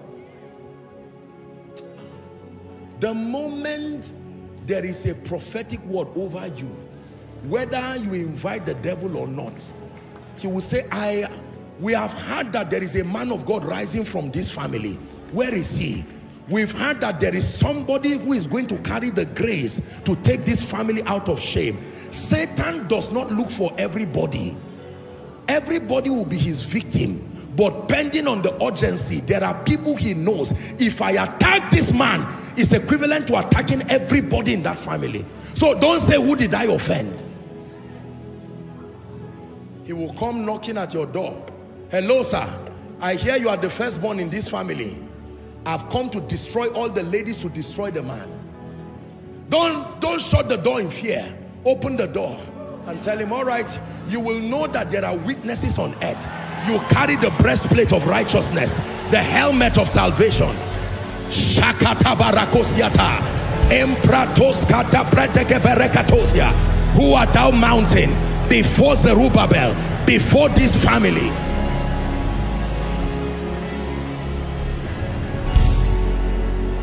Listen, how do you know that you are under attack? When the occurrences in your life do not match up, are we together? With the commitments of value and obedience you are bringing. Mysterious things happening in your life. In 2 months, everything in your life disappeared. You lost your job, your wife lost her job, your child who does well in school, very brilliant child, he's returned with a result that is an evil report, and you are watching. No, sir. Wake that child up and say, this night we are going to do vigil in this house. You carry your lantern, carry your Bible, share one scripture. If you don't know any scripture, look for our teachings, get one scripture from there. Lead your family to prayer. Tell them, pray after me. Father, they repeat, in the name of Jesus, as a family, we declare no enchantment and no divination. Carry your CAC document from your business, place it on the parlor there. Carry your child's whatever it is, place it as a point of contact. In the name of Jesus, my child will not fail. He will not waste my money. Are we together now? 3 days in a row, you had a dream and you saw your wife dying. Call her. I'm not just your husband. I'm the priest of this house. Let me lay my hands on you. Listen, don't think I'm just acting. Do it. This is the responsibility of leadership. While the people are sleeping in your house, wake up and start walking to your parlor, to your bedroom. Your little son wakes up and you say, don't worry boy, go and sleep. But if you want to learn, follow me, because one day you will learn too. Lay hands on everything in your house.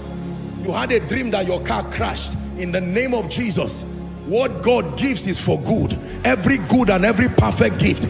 God will not give me what will kill me. In the name that is above all. Are you hearing what I'm saying now? You are about to have a meeting with people and you know they are not born again. What makes you believe they will not tie charms or come with all kinds of things? You are a Christian, but they are not Christians. And someone comes to sit down, spend the whole night enchanting your name, send forces to your office before their arrival. By the time those forces are coming, they will see light and angels. They said the same way you were praying, he was praying too. Hallelujah. Come to Koinonia. destroy Apostle and destroy Koinonia is a joke. Before you rise, come on now. Before you rise, here comes that fire. The same fire we were furnished out of. The same fire that protected Shadrach, Meshach, and Abednego is the same fire that can kill and destroy too.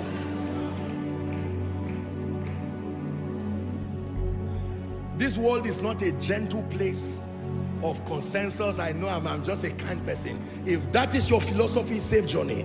Some of us have seen the cruelty of men and spirits. Enough. You don't fight out of anger and in foolishness. But the truth is that the whole world is said, have respect for the covenant, O Lord. For the dark places of the earth are the habitations of cruelty. Respect your covenant. The dark places of the earth. The devil will kill you if he can. Did you hear what I said? He would destroy anything he can destroy. You give him access to your life, your children, he will tear you. He will use men, he will use systems, he will even use believers. You need to learn to be strong.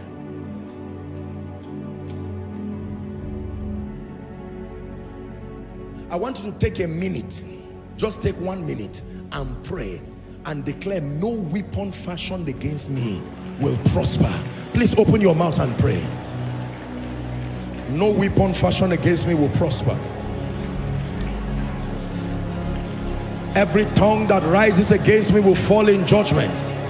Someone is praying. Pray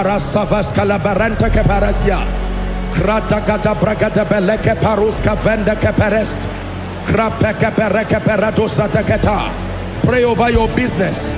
Pray over your ministry. Pray over your influence.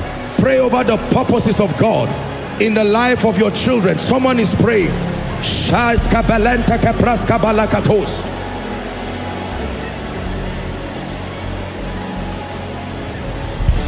Speak over your finances. No decline. In the name of Jesus, from glory to glory. Speak over your job. All the antagonisms around your office, surely they will gather, but by favor your God will scatter them.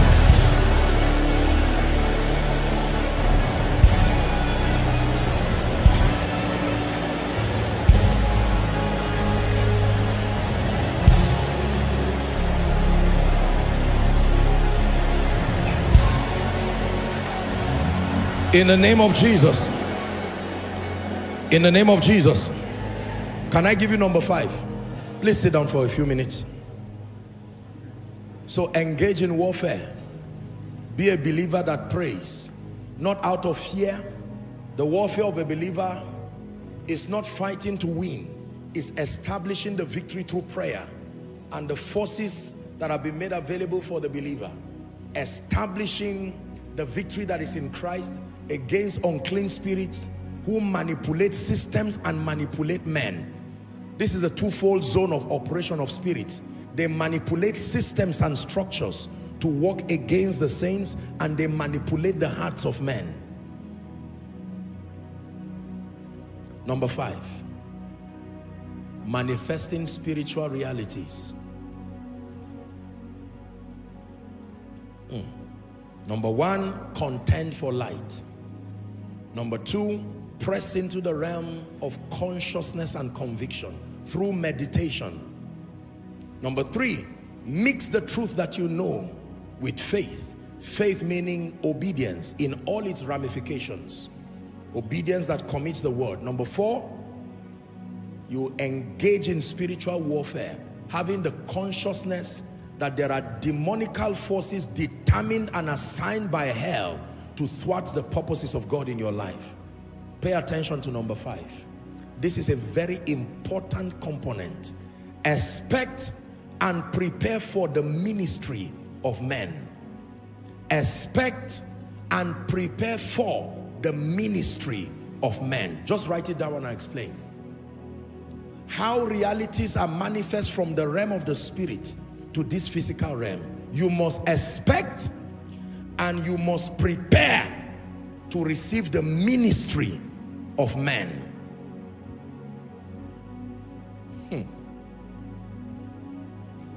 Till the nations See Jesus till the nations. See Jesus till the nations. See Jesus lifted up, exalted till the nations. See Jesus lifted up, glorified. I receive, I manifest your power and your wisdom till the nations. See Jesus lifted up, exalted. I receive, I manifest your power and your wisdom till the nations. See Jesus lifted up, glorified.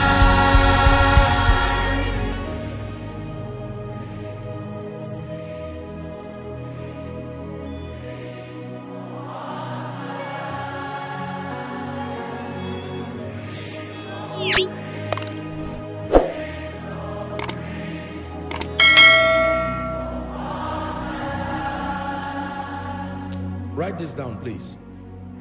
The final manifestation of supernatural realities happens through the ministry of men. The final arrival or manifestation of spiritual realities happen through the ministry of men. I'm showing you the conversion systems in the spirit, how it leaves the realm of the spirit and finally arrives at your life. The final arrival or manifestation of supernatural realities, it happens through the ministry of men. John 5:7. Why are you in this condition? Jesus said. And he said, I have no man that when the water is troubled to put me into the pool. 1 Samuel chapter 10, 3 and 4. Prophet Samuel blesses Saul and says, then thou shalt go forward from thence, and thou shalt come to the plain of Tabor, and there thou shalt meet 3 men. Who will you meet? As proof that prophecy has come upon your life, you will meet men. 3 men going up to God to Bethel. One carrying 3 goats or kids, and another carrying 3 loaves of bread, and another carrying a bottle of wine. Verse 4. As a result, the men will salute you and give thee 2 loaves of bread, and when they give you, see it as God answering you. Thou shalt receive it from where? How do you receive what God gives you? From the hands of men. How do you receive what God gives you? From the hands of men. One more time. How do you receive what God gives you? From the hands of men. Keep that scripture there. I'll read it one more time. They will salute you because God has gone ahead of you. They will give you 2 loaves. I prophesied increase, I prophesied restoration, I prophesied favor. This is what he's saying. But as proof, you will not get it from me. I'm representing God. But go. As you go, keep watching out for men. Watch out for men. Every time you see men, remember what God told you. He said, because of what God told you, men will give you, receive it from their hands. Where is your job? The hands of men. Your promotion, the hands of men. That is the truth. Every 1 naira, $1 that will come into your account today is not falling from heaven. Is currently in the hand of a man. My life changed when I found out that every man's destiny is as stunted and delayed as the arrival of the men sent from God to you. When God wants to help you, he accelerates the arrival of the men who have a role to play in your life. If Jesus never found John the Baptist, he would have remained there. For a long time, I thought that John the Baptist, the pregnancy of John the Baptist was just a delay on Rebecca, until God showed me from the lens of scripture If John was born way ahead of Jesus, he would have been discouraged and he would have left that wilderness. He had to only be 6 months older than Jesus so that he would match the arrival of Jesus. If that guy was born before that time, he would have waited in the wilderness maybe for 10 years and he would have said, you know what, this Jesus is not coming too. It is from that scripture I learned that all things work together. There are some things that God makes to happen at certain times so that it will coincide with prophecy and make for your lifting. You believe that? Shout amen. John chapter 6 from verse 5. The ministry of men. 6 from verse 5. Give it to us, media. Jesus lifted up his eyes. This is Jesus after one of his crusades. He saw a great company come to him. And he said to Philip, where are we going to buy bread? In fact, give me NIV, please. NIV. Let's work with NIV so you understand what the scripture is saying. Where shall we buy bread for these people to eat? Reading verse 6. He asked this only to test them, for he already knew how to convert those spiritual realities. You see that now? Jesus himself, he knew that those resources were available, but how it will now come and feed 5,000 people. 7. Philip answered, 8 months' wages will not buy enough bread to give each one a bite. 5,000 men, aside women and children. Verse 8. Another of his disciples called Andrew, Simon Peter's brother, spoke up. Here is a young boy. Say men. The miracle always happens when men show up. So that when you are praying, you will know how God answers prayer. He answers prayer by sending men. But you must know how to receive the men. Because there are some of you, like the believers that were praying for Peter. They were praying for Peter to arrive. When Peter arrived and he opened the door, they shut the door back and said it was his angel. You need to know how to receive the men God is sending to you. Here is a boy. Even though he's a boy, he's still a man. Some of you will reject him immediately and say he's just a boy. How about the slave girl who brought about the miracle of Naaman? When it has to do with the ministry of men, I'll be showing you a few things. You must sustain the discernment to look beyond the limitations of men. Sometimes the person that God will use to lift you will not be a CEO somewhere. It will be the cleaner in your house. He will say something. There is a miracle service somewhere. Oh, sir, can I ask for permission to miss Sunday? A miracle service where? A ministry called Koinonia. I said, people have been telling me about that thing. Oh, that can be the Spirit of God moving. And you come and sit down outside, fire falls from heaven, and captivity of 100 years, 80 years, 30 years, just like that. And the moment you get healed and you get delivered, the boy says, I just got admission to move to a school somewhere. God brought that boy there as a destiny helper for your deliverance. Are we together? Back to that scripture, please. Here is a boy with 5 small barley loaves and 2 fish. But how far will they go among so many? Don't downplay what God can do with men. Jesus said, have the people sit down. You see where we got the formula for sharing our palliatives? From this scripture. I was discussing with the people when we were having a meeting, and I said, let's go to scripture. How did they share bread in the Bible? The first thing is to tell the people to sit down, because when people stand, they don't listen. So tell them to sit down. If you are not going to sit down, the bread will not come to you. This is where we found it. And there was plenty of grass in that place, and the men sat down, about 5,000 of them. Verse 11, Jesus took the loaves from the man. Watch this. He gave thanks.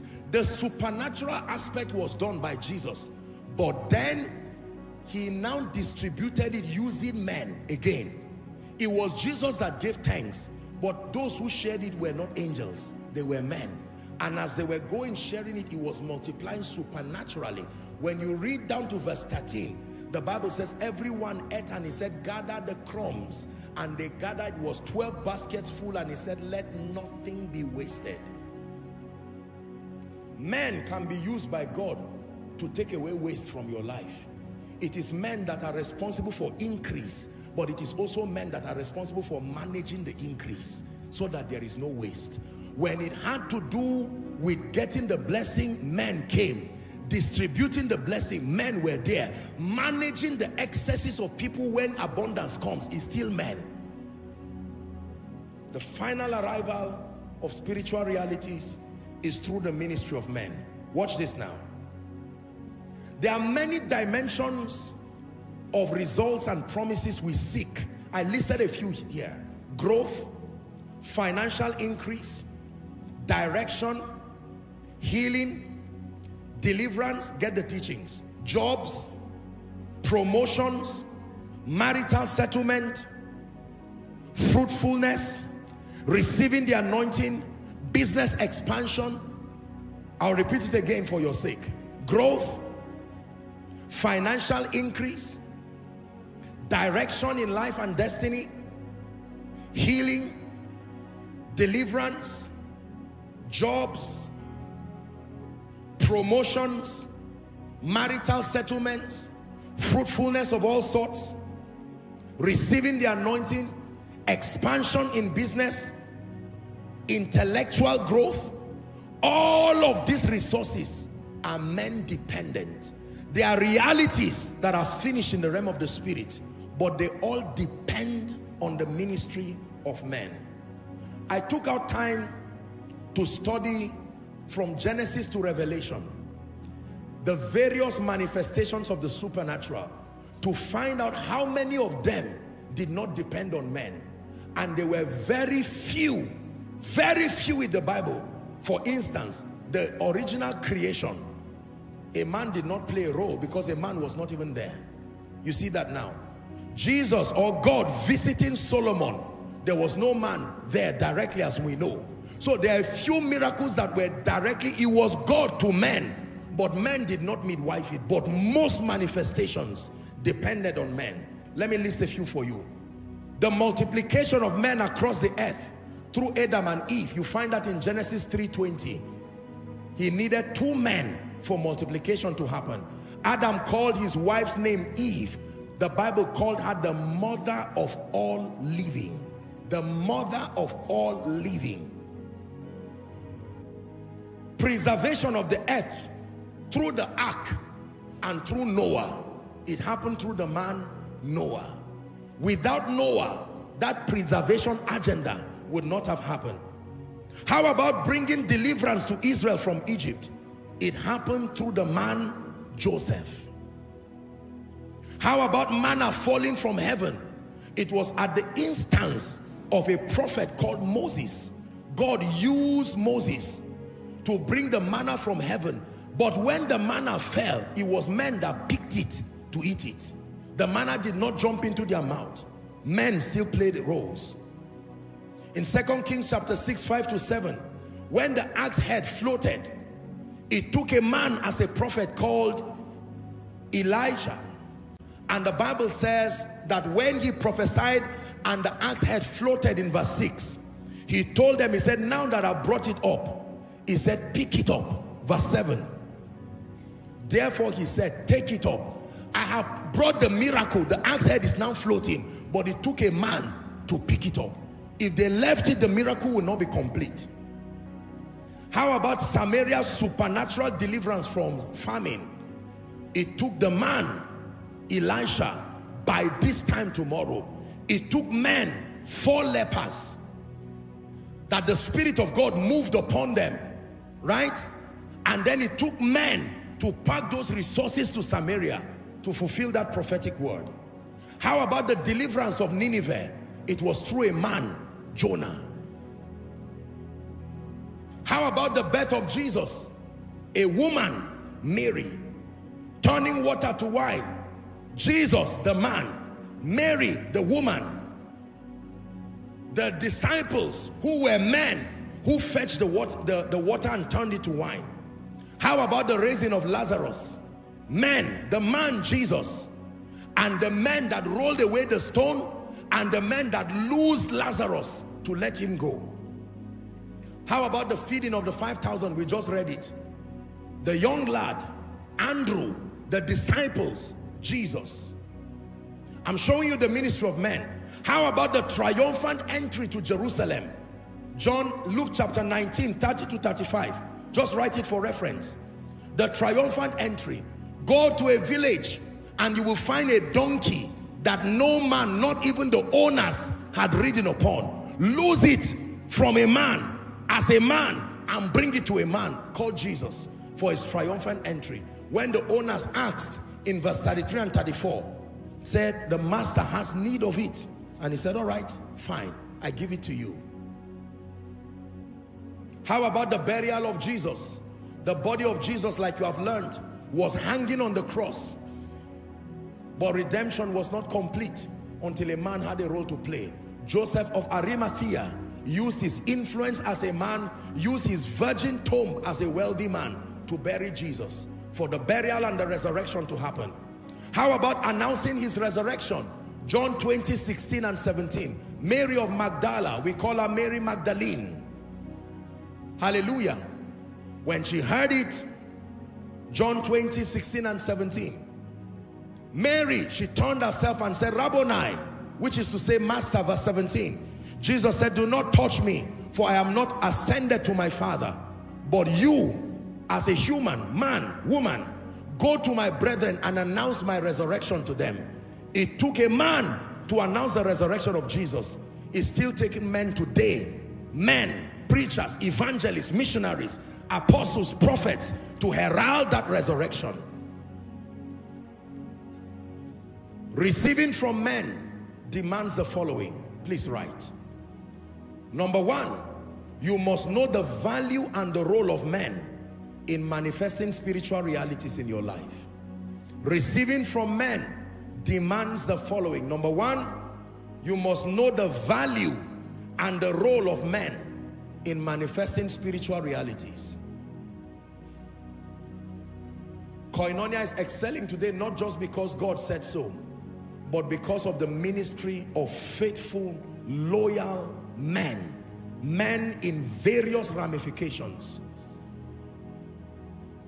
Number two, receiving from men demands that sometimes you may look beyond their frailties and limitations.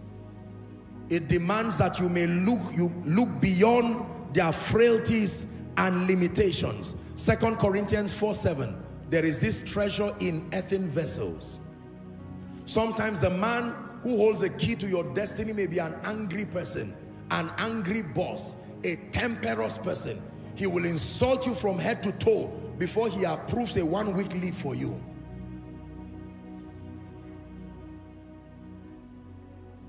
It is amazing that sometimes you would think that because of these kinds of men, God should replace him and give others. And yet God does not. He will still keep his grace, his influence, his power with these men. Even though some of them are Cyruses, God will still leave it that way. Receiving from men demands the following. Number three, humility and adaptation. You want to receive from men as the final arrival point of spiritual realities. You must have humility and you must have the grace to adapt. I learned from Dr. Mike Murdoch that adaptation is proof of honor. You must learn to adapt. There are men who have the power to help you, but they can make you sit in their office for 7 hours. You will be annoyed, you will be grumbling, you will be saying, what is this? Who does this man think he is? You leave the office and see. One recommendation can help you. Humble yourself and stay. They are not God, but they can be used by God. Sometimes we need to be careful. This issue of, are you God? I understand what we are saying. God can help people, but I'm showing you this system of conversion in the spirit. Don't fight men unnecessarily. You will lose at various fronts. Are we together? Humility and adaptation. There are times you need to just humble yourself. It's been 5 hours we kept you here. Sorry, we've been at a meeting. And while the devil wants to put offense in your heart, you say, no, I know the value that this person's presence can bring. There are many people today whose 10 years would have been reduced to 1 day if only they were able to adapt to the ministry of men. Hallelujah. Frailties, and limitations, then humility and adaptation. Humility and adaptation. Humility. Listen to me. Don't try to receive from men that have what you need at your own terms. It is pride. Are we together? You want a job, but you want it when you have the time. And you say, this man is a CEO. Sometimes great people can even play with you and say, when is your free time? And instead of you to quickly say, no, sir, please, whatever time you give me. Say, well, since you have asked, and you don't know that that question is the interview. That question you see is the interview, and you fail it woefully and go back calling it favor. Say, can you imagine? The man even asked me, just one question. How can a man humble? That means there's really something on my life, and they never call you again. Are we together? You shouted that you receive power and what? Wisdom. When you see great people, don't worship them, but don't trivialize the sacrifices that have brought them where they are. I leaned over in the living room in the afternoon, just relaxing and reflecting on the teaching, and I was just scrolling a few channels, and I stumbled across a channel that was showing, I think the video, a documentary, some film that was acted on Baba Adeboye, and it caught my attention. I watched a few, just a few, but it really impacted me so much. When I got in later on, I got into the room, I was thinking, I said, my God, I mean, you could sense the anointing from that movie. I said, look at such a great man. From the movie, I saw some of the challenges that that man went through. And I said, today people will just get up and think he got there by luck. 85 years. Over how many years of serving the Lord? Listen, never downplay the sacrifices that brought glory to men. Your boss may be an angry man, but he was not promoted by luck. Are we together now? Yes. This man, who knows, he's just lucky. The man even sounds like a dummy. Yet he was working in the civil service before you were born. What made the government or what made whoever to elevate him to that point? Believers always like to downplay the sacrifices of people. You see a great preacher and you say he's just lucky. It's an attitude of failures and losers. Nobody has sustainable result by mistake. I'm sharing with you irrefutable principles. Don't. The fathers of faith, my goodness. As I grow in ministry and as God continues to do what he's doing in our lives around the world, I am humbled by the kind of stamina that these fathers had, because many of them were pioneers of these realms. Remember my teaching, followers of them? Many of them were pioneers. Even though they had the people before them, it was not in the manner and the fashion they followed. How did they survive the persecutions? How did they survive the things they had to endure, bringing them to that point of grace? Some of us got born again in their churches, their branches. How did they believe God to expand that far? So how do you trivialize that? A man who through his ministry like Reinhard Bonnke, over 100 million souls came to Jesus. 100 million recorded salvations, minus the ones that did not get documented.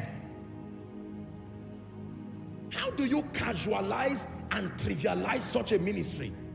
And you've not even won 50 people, confirmed. Hallelujah. A great chain, maybe an eatery somewhere, and you enter the eatery and you say, these people, shame on them. I'm so disappointed. Look at the building, it's not even nice. The person who is speaking does not even have the money to finish the payment of the food he will eat. He's hoping that his friends will help them. And sometimes the owner comes and says, okay, good afternoon, can we help you? Are you the owner? Look, let me tell you, it's just because there's nowhere to...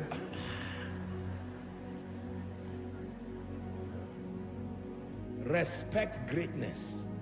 Respect greatness. Greatness in ministry, greatness in business, greatness in governance. Respect greatness. It is one of the ways to receive from men.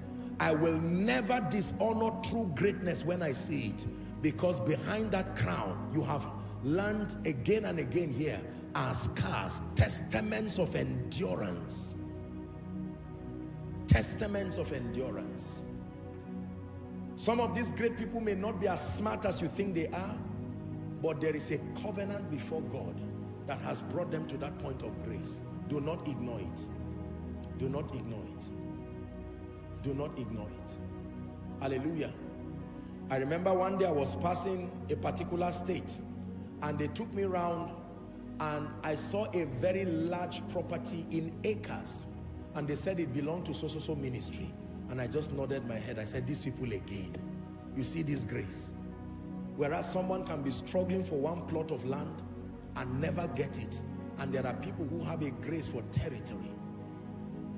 Every grace you ignore, you have shut the door to receiving it. Receiving from men demands humility and adaptation. Let me give you a final thought on the ministry of men. Receiving from men demands gratitude and honor. I will draw me to you, and you've heard countless testimonies here of the value of gratitude. Let me challenge you this week. Find something to tell any boss or any superior you have. If it's a gift, buy a gift and tell them thank you. Genuinely, don't do it pretentiously. Take this as a prophetic instruction. Go to your office tomorrow with a gift. Apostle, you are putting me in an, I hate that man. You will remain there. You want promotion. Humble yourself. Sir, thank you. This is a little token. I bought you a basket of oranges and this, just to say thank you for all that you have done. Thank you for giving my sister a job. And the person laughs and said, I'm busy, we're in a meeting. That's all right, thank you, God bless you. And you say, you see, he didn't even acknowledge me. Don't worry. Do it. Go and tell your superior thank you.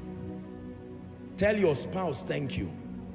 Don't wait for Valentine. Tell your spouse thank you. Genuinely and sincerely. Tell your children, tell your parents, tell your loved ones, tell anyone who has been a major contributor or can be used by God, a man of God who has impacted your life sincerely. Tell them thank you. You can sow into their lives, do it. You can't sow into their lives, send a text with gratitude. Apostle said I should thank you. Thank you for being one of the people who blessed me. He would delete it with anger and block your line. Say wisdom. Please shout it, Koinonia. Say wisdom. Don't do that. When you are appreciating people, don't compare them. Take out time to appreciate them uniquely for what they stand for. You do it and watch the testimonies that happen after this. And don't forget to tell God himself thank you. Thank you. Thank you. Thank you, oh my Father, for giving us your Son, leaving your Spirit till your work on earth is done. When I meet with my leaders, I always start by telling them thank you. When I meet with the workers, I start by telling them thank you. Whether here, Canada, UK, US, doesn't matter. Thank you. You want to enjoy the ministry of men? Learn to say thank you. Don't just say thank you when you are given gifts. Even after that. I think there's a Yoruba strategy, let me borrow it now, where you say thank you the night and by the next day, you say thank you again. Powerful strategy. Double it even. Do your own for 3 days. Thank you. Then say thank you. Then say, I wish I didn't have to do this, but I'm too grateful to be silent. Thank you again, sir. Man says, who is this? This is my secretary. I found my secretary. No application. Thank you. They do an interview for you. When you are done, don't frown your face and say, are you done? They say, go. Thank you. I'm teaching you as simple as what I'm saying is. It has worked in my life like magic. Thank you to God. Thank you to men. Thank you to those under, those who are your contemporaries, those above you. Receiving from men demands honor, demands gratitude. Those of you who are going to receive palliatives after service, I hope you will say thank you. Yeah, listen to me. The church is a place of training. If I don't say this, some of you, where's my own? You just carry it and turn it. It doesn't hurt the giver. The giver gives because they are blessed. Thank you. Many Christians are very bad at saying thank you, bad at communicating honor. Learn this as a principle. But just obey this prophetic instruction. Do it in your office this week. You have contemporaries, order a meal for 3 or 5 of them who are in your office. Just go to work and drop the meals and say, I was in church and we were challenged to do this. And here are the meals for all of you. Don't choose the ones you like. Do it for everybody, including the one that fought you by the weekend. Do it. Someone say, no. Who knows what they put in this? Don't worry. You just do it. Someone will sit down and look at you and say, this is it. This person, for doing this, it's not about the food. It's about the thoughtfulness. They will mark your kindness. The day you are in need, that's when you will know the value of men. Can I tell you? One of the ways you know that you have commanded the attention of men is that they will show up the day you need them. The day men you are in need and no man shows up is a testament that you have ignored this.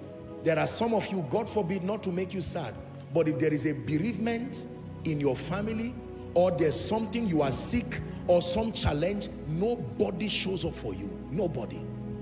Your birthday, everybody forgets it because you spent your life closing the door through offense, through competition, through jealousy, through whatever it is. Nobody shows up for you. You're a preacher, nobody's there to help you. How are you? How is your health?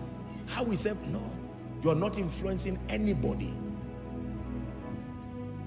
Manifesting spiritual realities. We are here today because of God, but the final bus stop was the ministry of men. Whilst we are here, there is a team of faithful, able people scattered across the globe, preparing for our Sound of Revival conferences, laboring day and night, many of them following right now. Men, you are as powerful as the men that God brings around. If I'm not in Koinonia for 1 year, you will not stop being edified. The only thing you will miss is my unique contribution. But there are faithful men built by God, forged from the furnace, forged from fire. Men. Teaching at the school of ministry. Men. Able to do the things that we're doing for the kingdom. Men. There are tens of thousands of people following online now. Potentially hundreds of thousands and even millions will be listening to this message tonight and in the days to come. That is happening through the ministry of men. You've been seated, but there are wonderful people moving around doing this. There are security operatives all across this auditorium, securing lives, securing property. Men. In the multitude of men is a king's honor. I repeat, in the multitude of men, in the multitude of men, you are as powerful as the men that believe in you, not the few that do not believe in you. You are as powerful as the men. The reason why Zuckerberg is a billionaire today is because we believe in him and his vision enough to patronize that business perpetually till he scaled his business to a point of wealth. Your business is at the mercy of men, not just God alone. Your ministry is at the mercy of men. Ladies and gentlemen, you are not just here tonight because you believe in Jesus. You are also here because you believe in the vessel he's using. That's why you left your house. That's why our international guests travel from around the world literally every week. There are people coming from around the world every two weeks, every month at least, in this place right now. Don't tell me men do not matter. The final arrival point of everything that leaves heaven, it comes through men. Let me recap for one last time. The keys that transport realities from the spirit. Number one, contend for light. Number two, press into the realm of consciousness and conviction, and that happens through meditation. Number three, mix the truth you know with faith. Faith meaning obedience.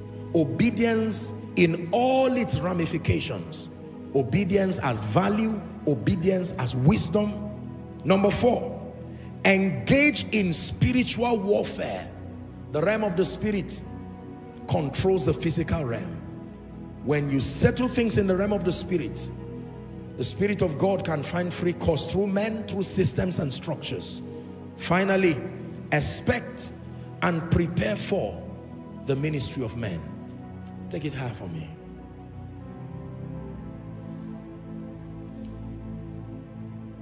Your life is at the mercy of the man who chooses to partner with the realm of the spirit for your manifestation.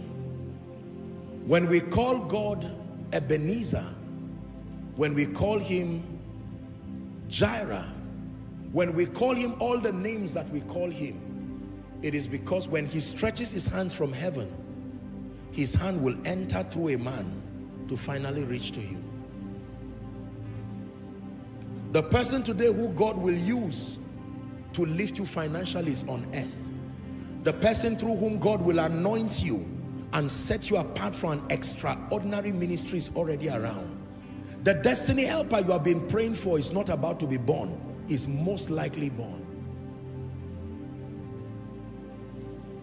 God wants to bring glory through our lives. God wants to lift us and honor us. And God gave me an assignment to show you tonight how to manifest spiritual realities. This is how God helped this man standing before you. I read this from books. I listened to men who had capacity and results, and I'm glad I did listen. Ultimately, I listened to the word of God and to the voice of the Spirit. Today, look what God has done.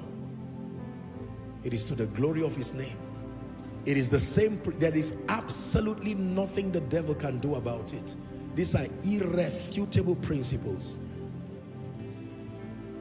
As I saw the photos of some of the things that were putting together just to be a blessing to people, aside from, do you know that I was told the registrations for the agricultural project, we just wanted a few people, but there were about 5,000 plus applications. I said, my God, what do we do? For the support for businesses, we're about 4,000 people.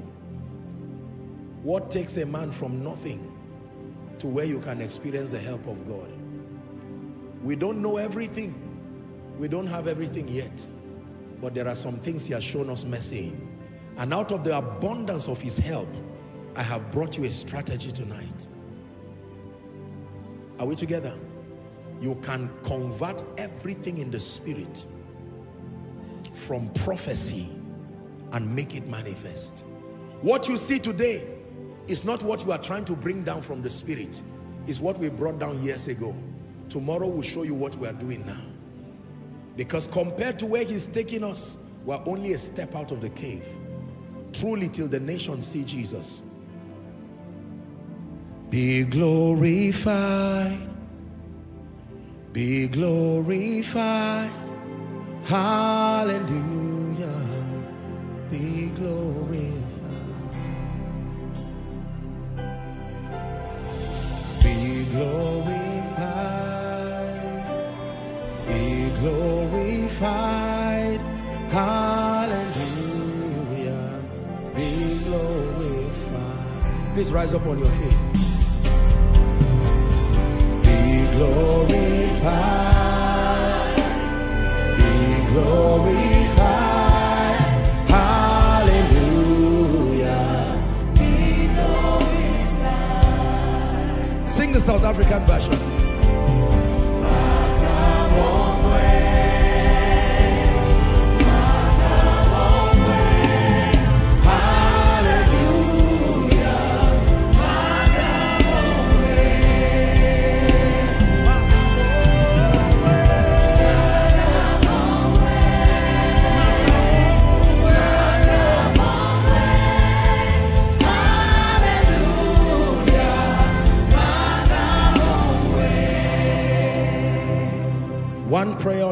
heart and then I speak over you. Father, everything you have declared in scripture, this is the season where I want to see it manifest in my life. Go ahead and obtain grace.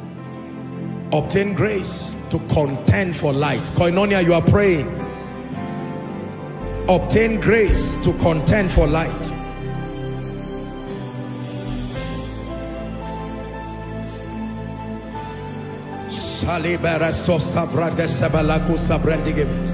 Obtain grace to rise through meditation to a realm that is beyond mental assent, a realm of conviction, persuasion, consciousness. Obtain grace to mix the things that you hear with faith, obedience, value, putting the word to work, satisfying the conditions that commit God to speak in your life.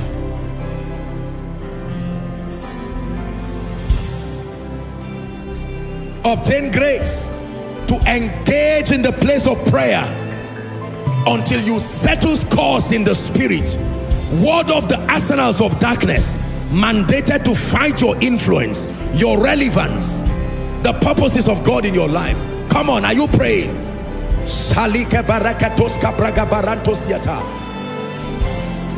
Finally, pray for discernment to be able to engage with men. Destiny actualization is man dependent. Excelling in ministry is man dependent. Excelling in business is man dependent. You are as powerful as the men God bring to your life. You are as mighty as the men that stand with you, stand for you, stand by you.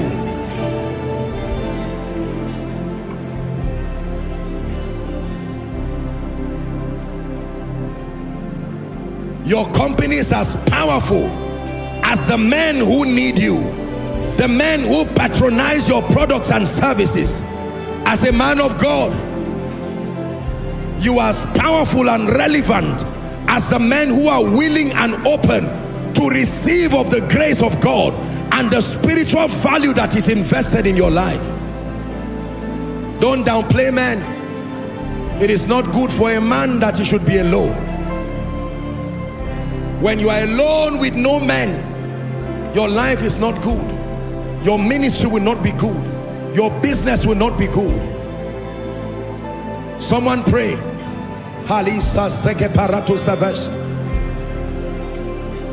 Hallelujah. I'm about to speak over your life. The Bible says the Lord gave the word. It says great was the company of them. The Lord gave the business idea. Great was the company of them. The Lord founded the ministry. Great was the company of them. The Lord brought the vision, brought the project. Great was the company of them that came to stand. In ancient times, if kings conquered a land, they would take the men. The men helped them to expand their influence. Ladies and gentlemen, I'm tempted to lead you to one prayer. Please, I'd like you to cry and say, Lord, this week, the men sent by God to make prophecy finally manifest, Lord, bring them by your mercy. Go ahead and pray. Bring them by your mercy. Bring them by your mercy. Bring them by your mercy.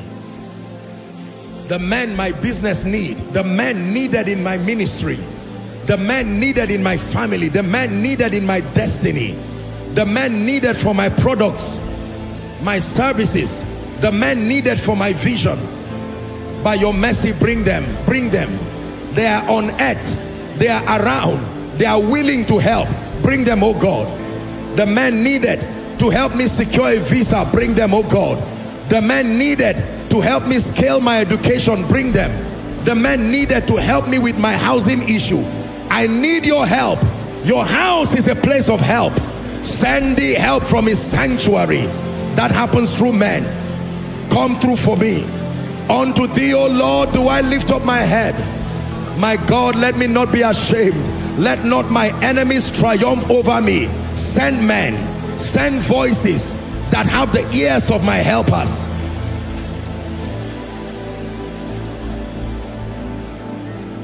In Jesus' name I pray. I stretch my hands towards you in the name of Jesus.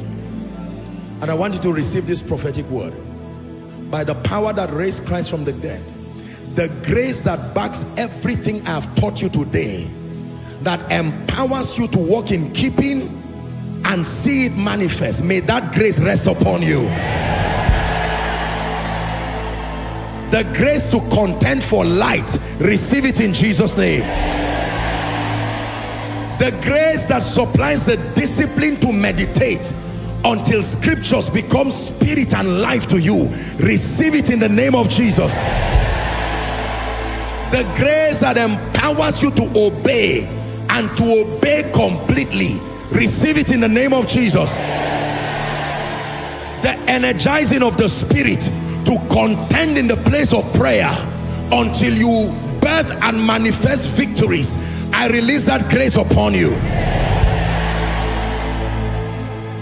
The grace that brings men, that draws men from all the 36 states in this nation, the continents in the nations that make up this continent, and the continents of the earth. Wherever your help is, through men, may God gravitate it to your destiny. No more delay of prophecy over your life. Koinonia, hear me. No more delay of prophecy over your life. Let it manifest speedily. Speedily. Regardless the economic turmoil that is sweeping across the nations of the earth, I pray for you. The men who will put you in a position of advantage to be immune from this financial holocaust, may God send them to your life. The men who will announce what you carry in the name of Jesus Christ without struggle, God will bring them to your life.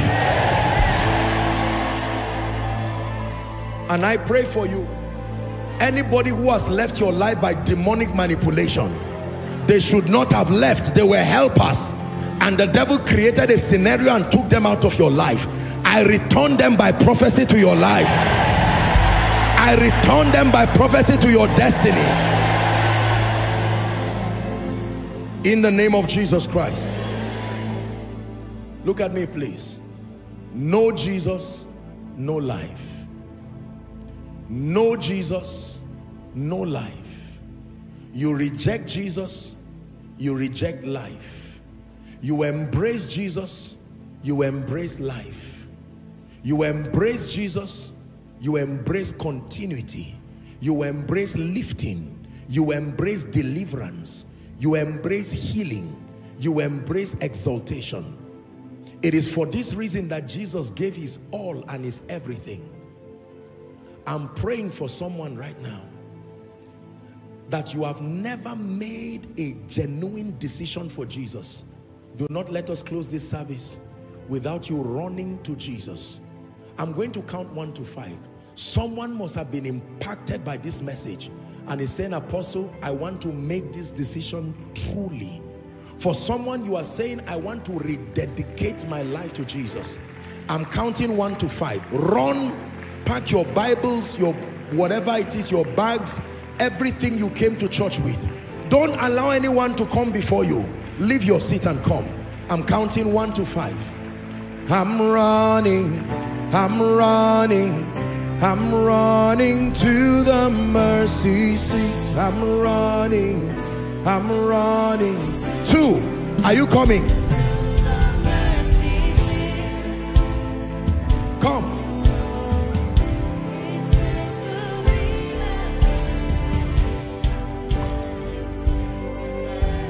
Let's celebrate them as they come.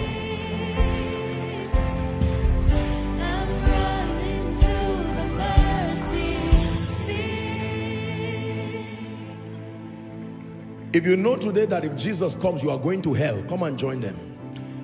If you know today you are not sure of salvation, that with the trumpet sounds, you are going straight to hell. Come and join them. Don't cheat your destiny and don't waste your destiny. Now, today is the day of salvation. The Bible is very clear as to that. Please come. Jesus is able to give you a new beginning. There's no point shying away. There's no point pretending. Not when love is around. Not when mercy is around. The Bible says to come boldly before the throne of grace.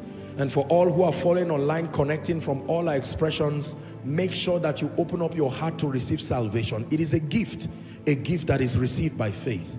Thank you very much, ladies and gentlemen, for coming. I salute your courage. It is a noble thing to make Jesus Lord of your life.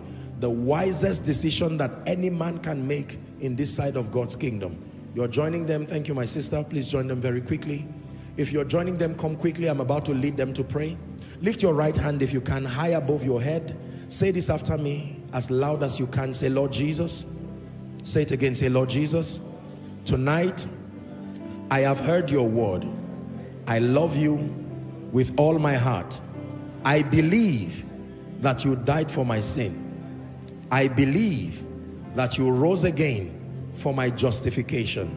Right now, I receive you into my heart as my Savior, my Lord, and my King. I declare that the power of sin, Satan, hell, and the grave is broken over my life. From tonight and forever, I am a child of God, washed by the blood of the Lamb. I go forward ever and backward never. Amen. Keep your hands lifted. Father, thank you for the gift of these precious ones who have come to the cross. I pray by the power of the Holy Spirit, based on the authority of Scripture, that your sins are forgiven. And in the name of Jesus, I call you this moment bona fide recipients of the life of God. I call you the righteousness of God in Christ, recipients of his life. The grace to live the victorious Christian life from tonight, let it be released upon you. In the name of Jesus, you go forward ever and backward never. In Jesus' mighty name we pray. Amen and amen. Thank you so much.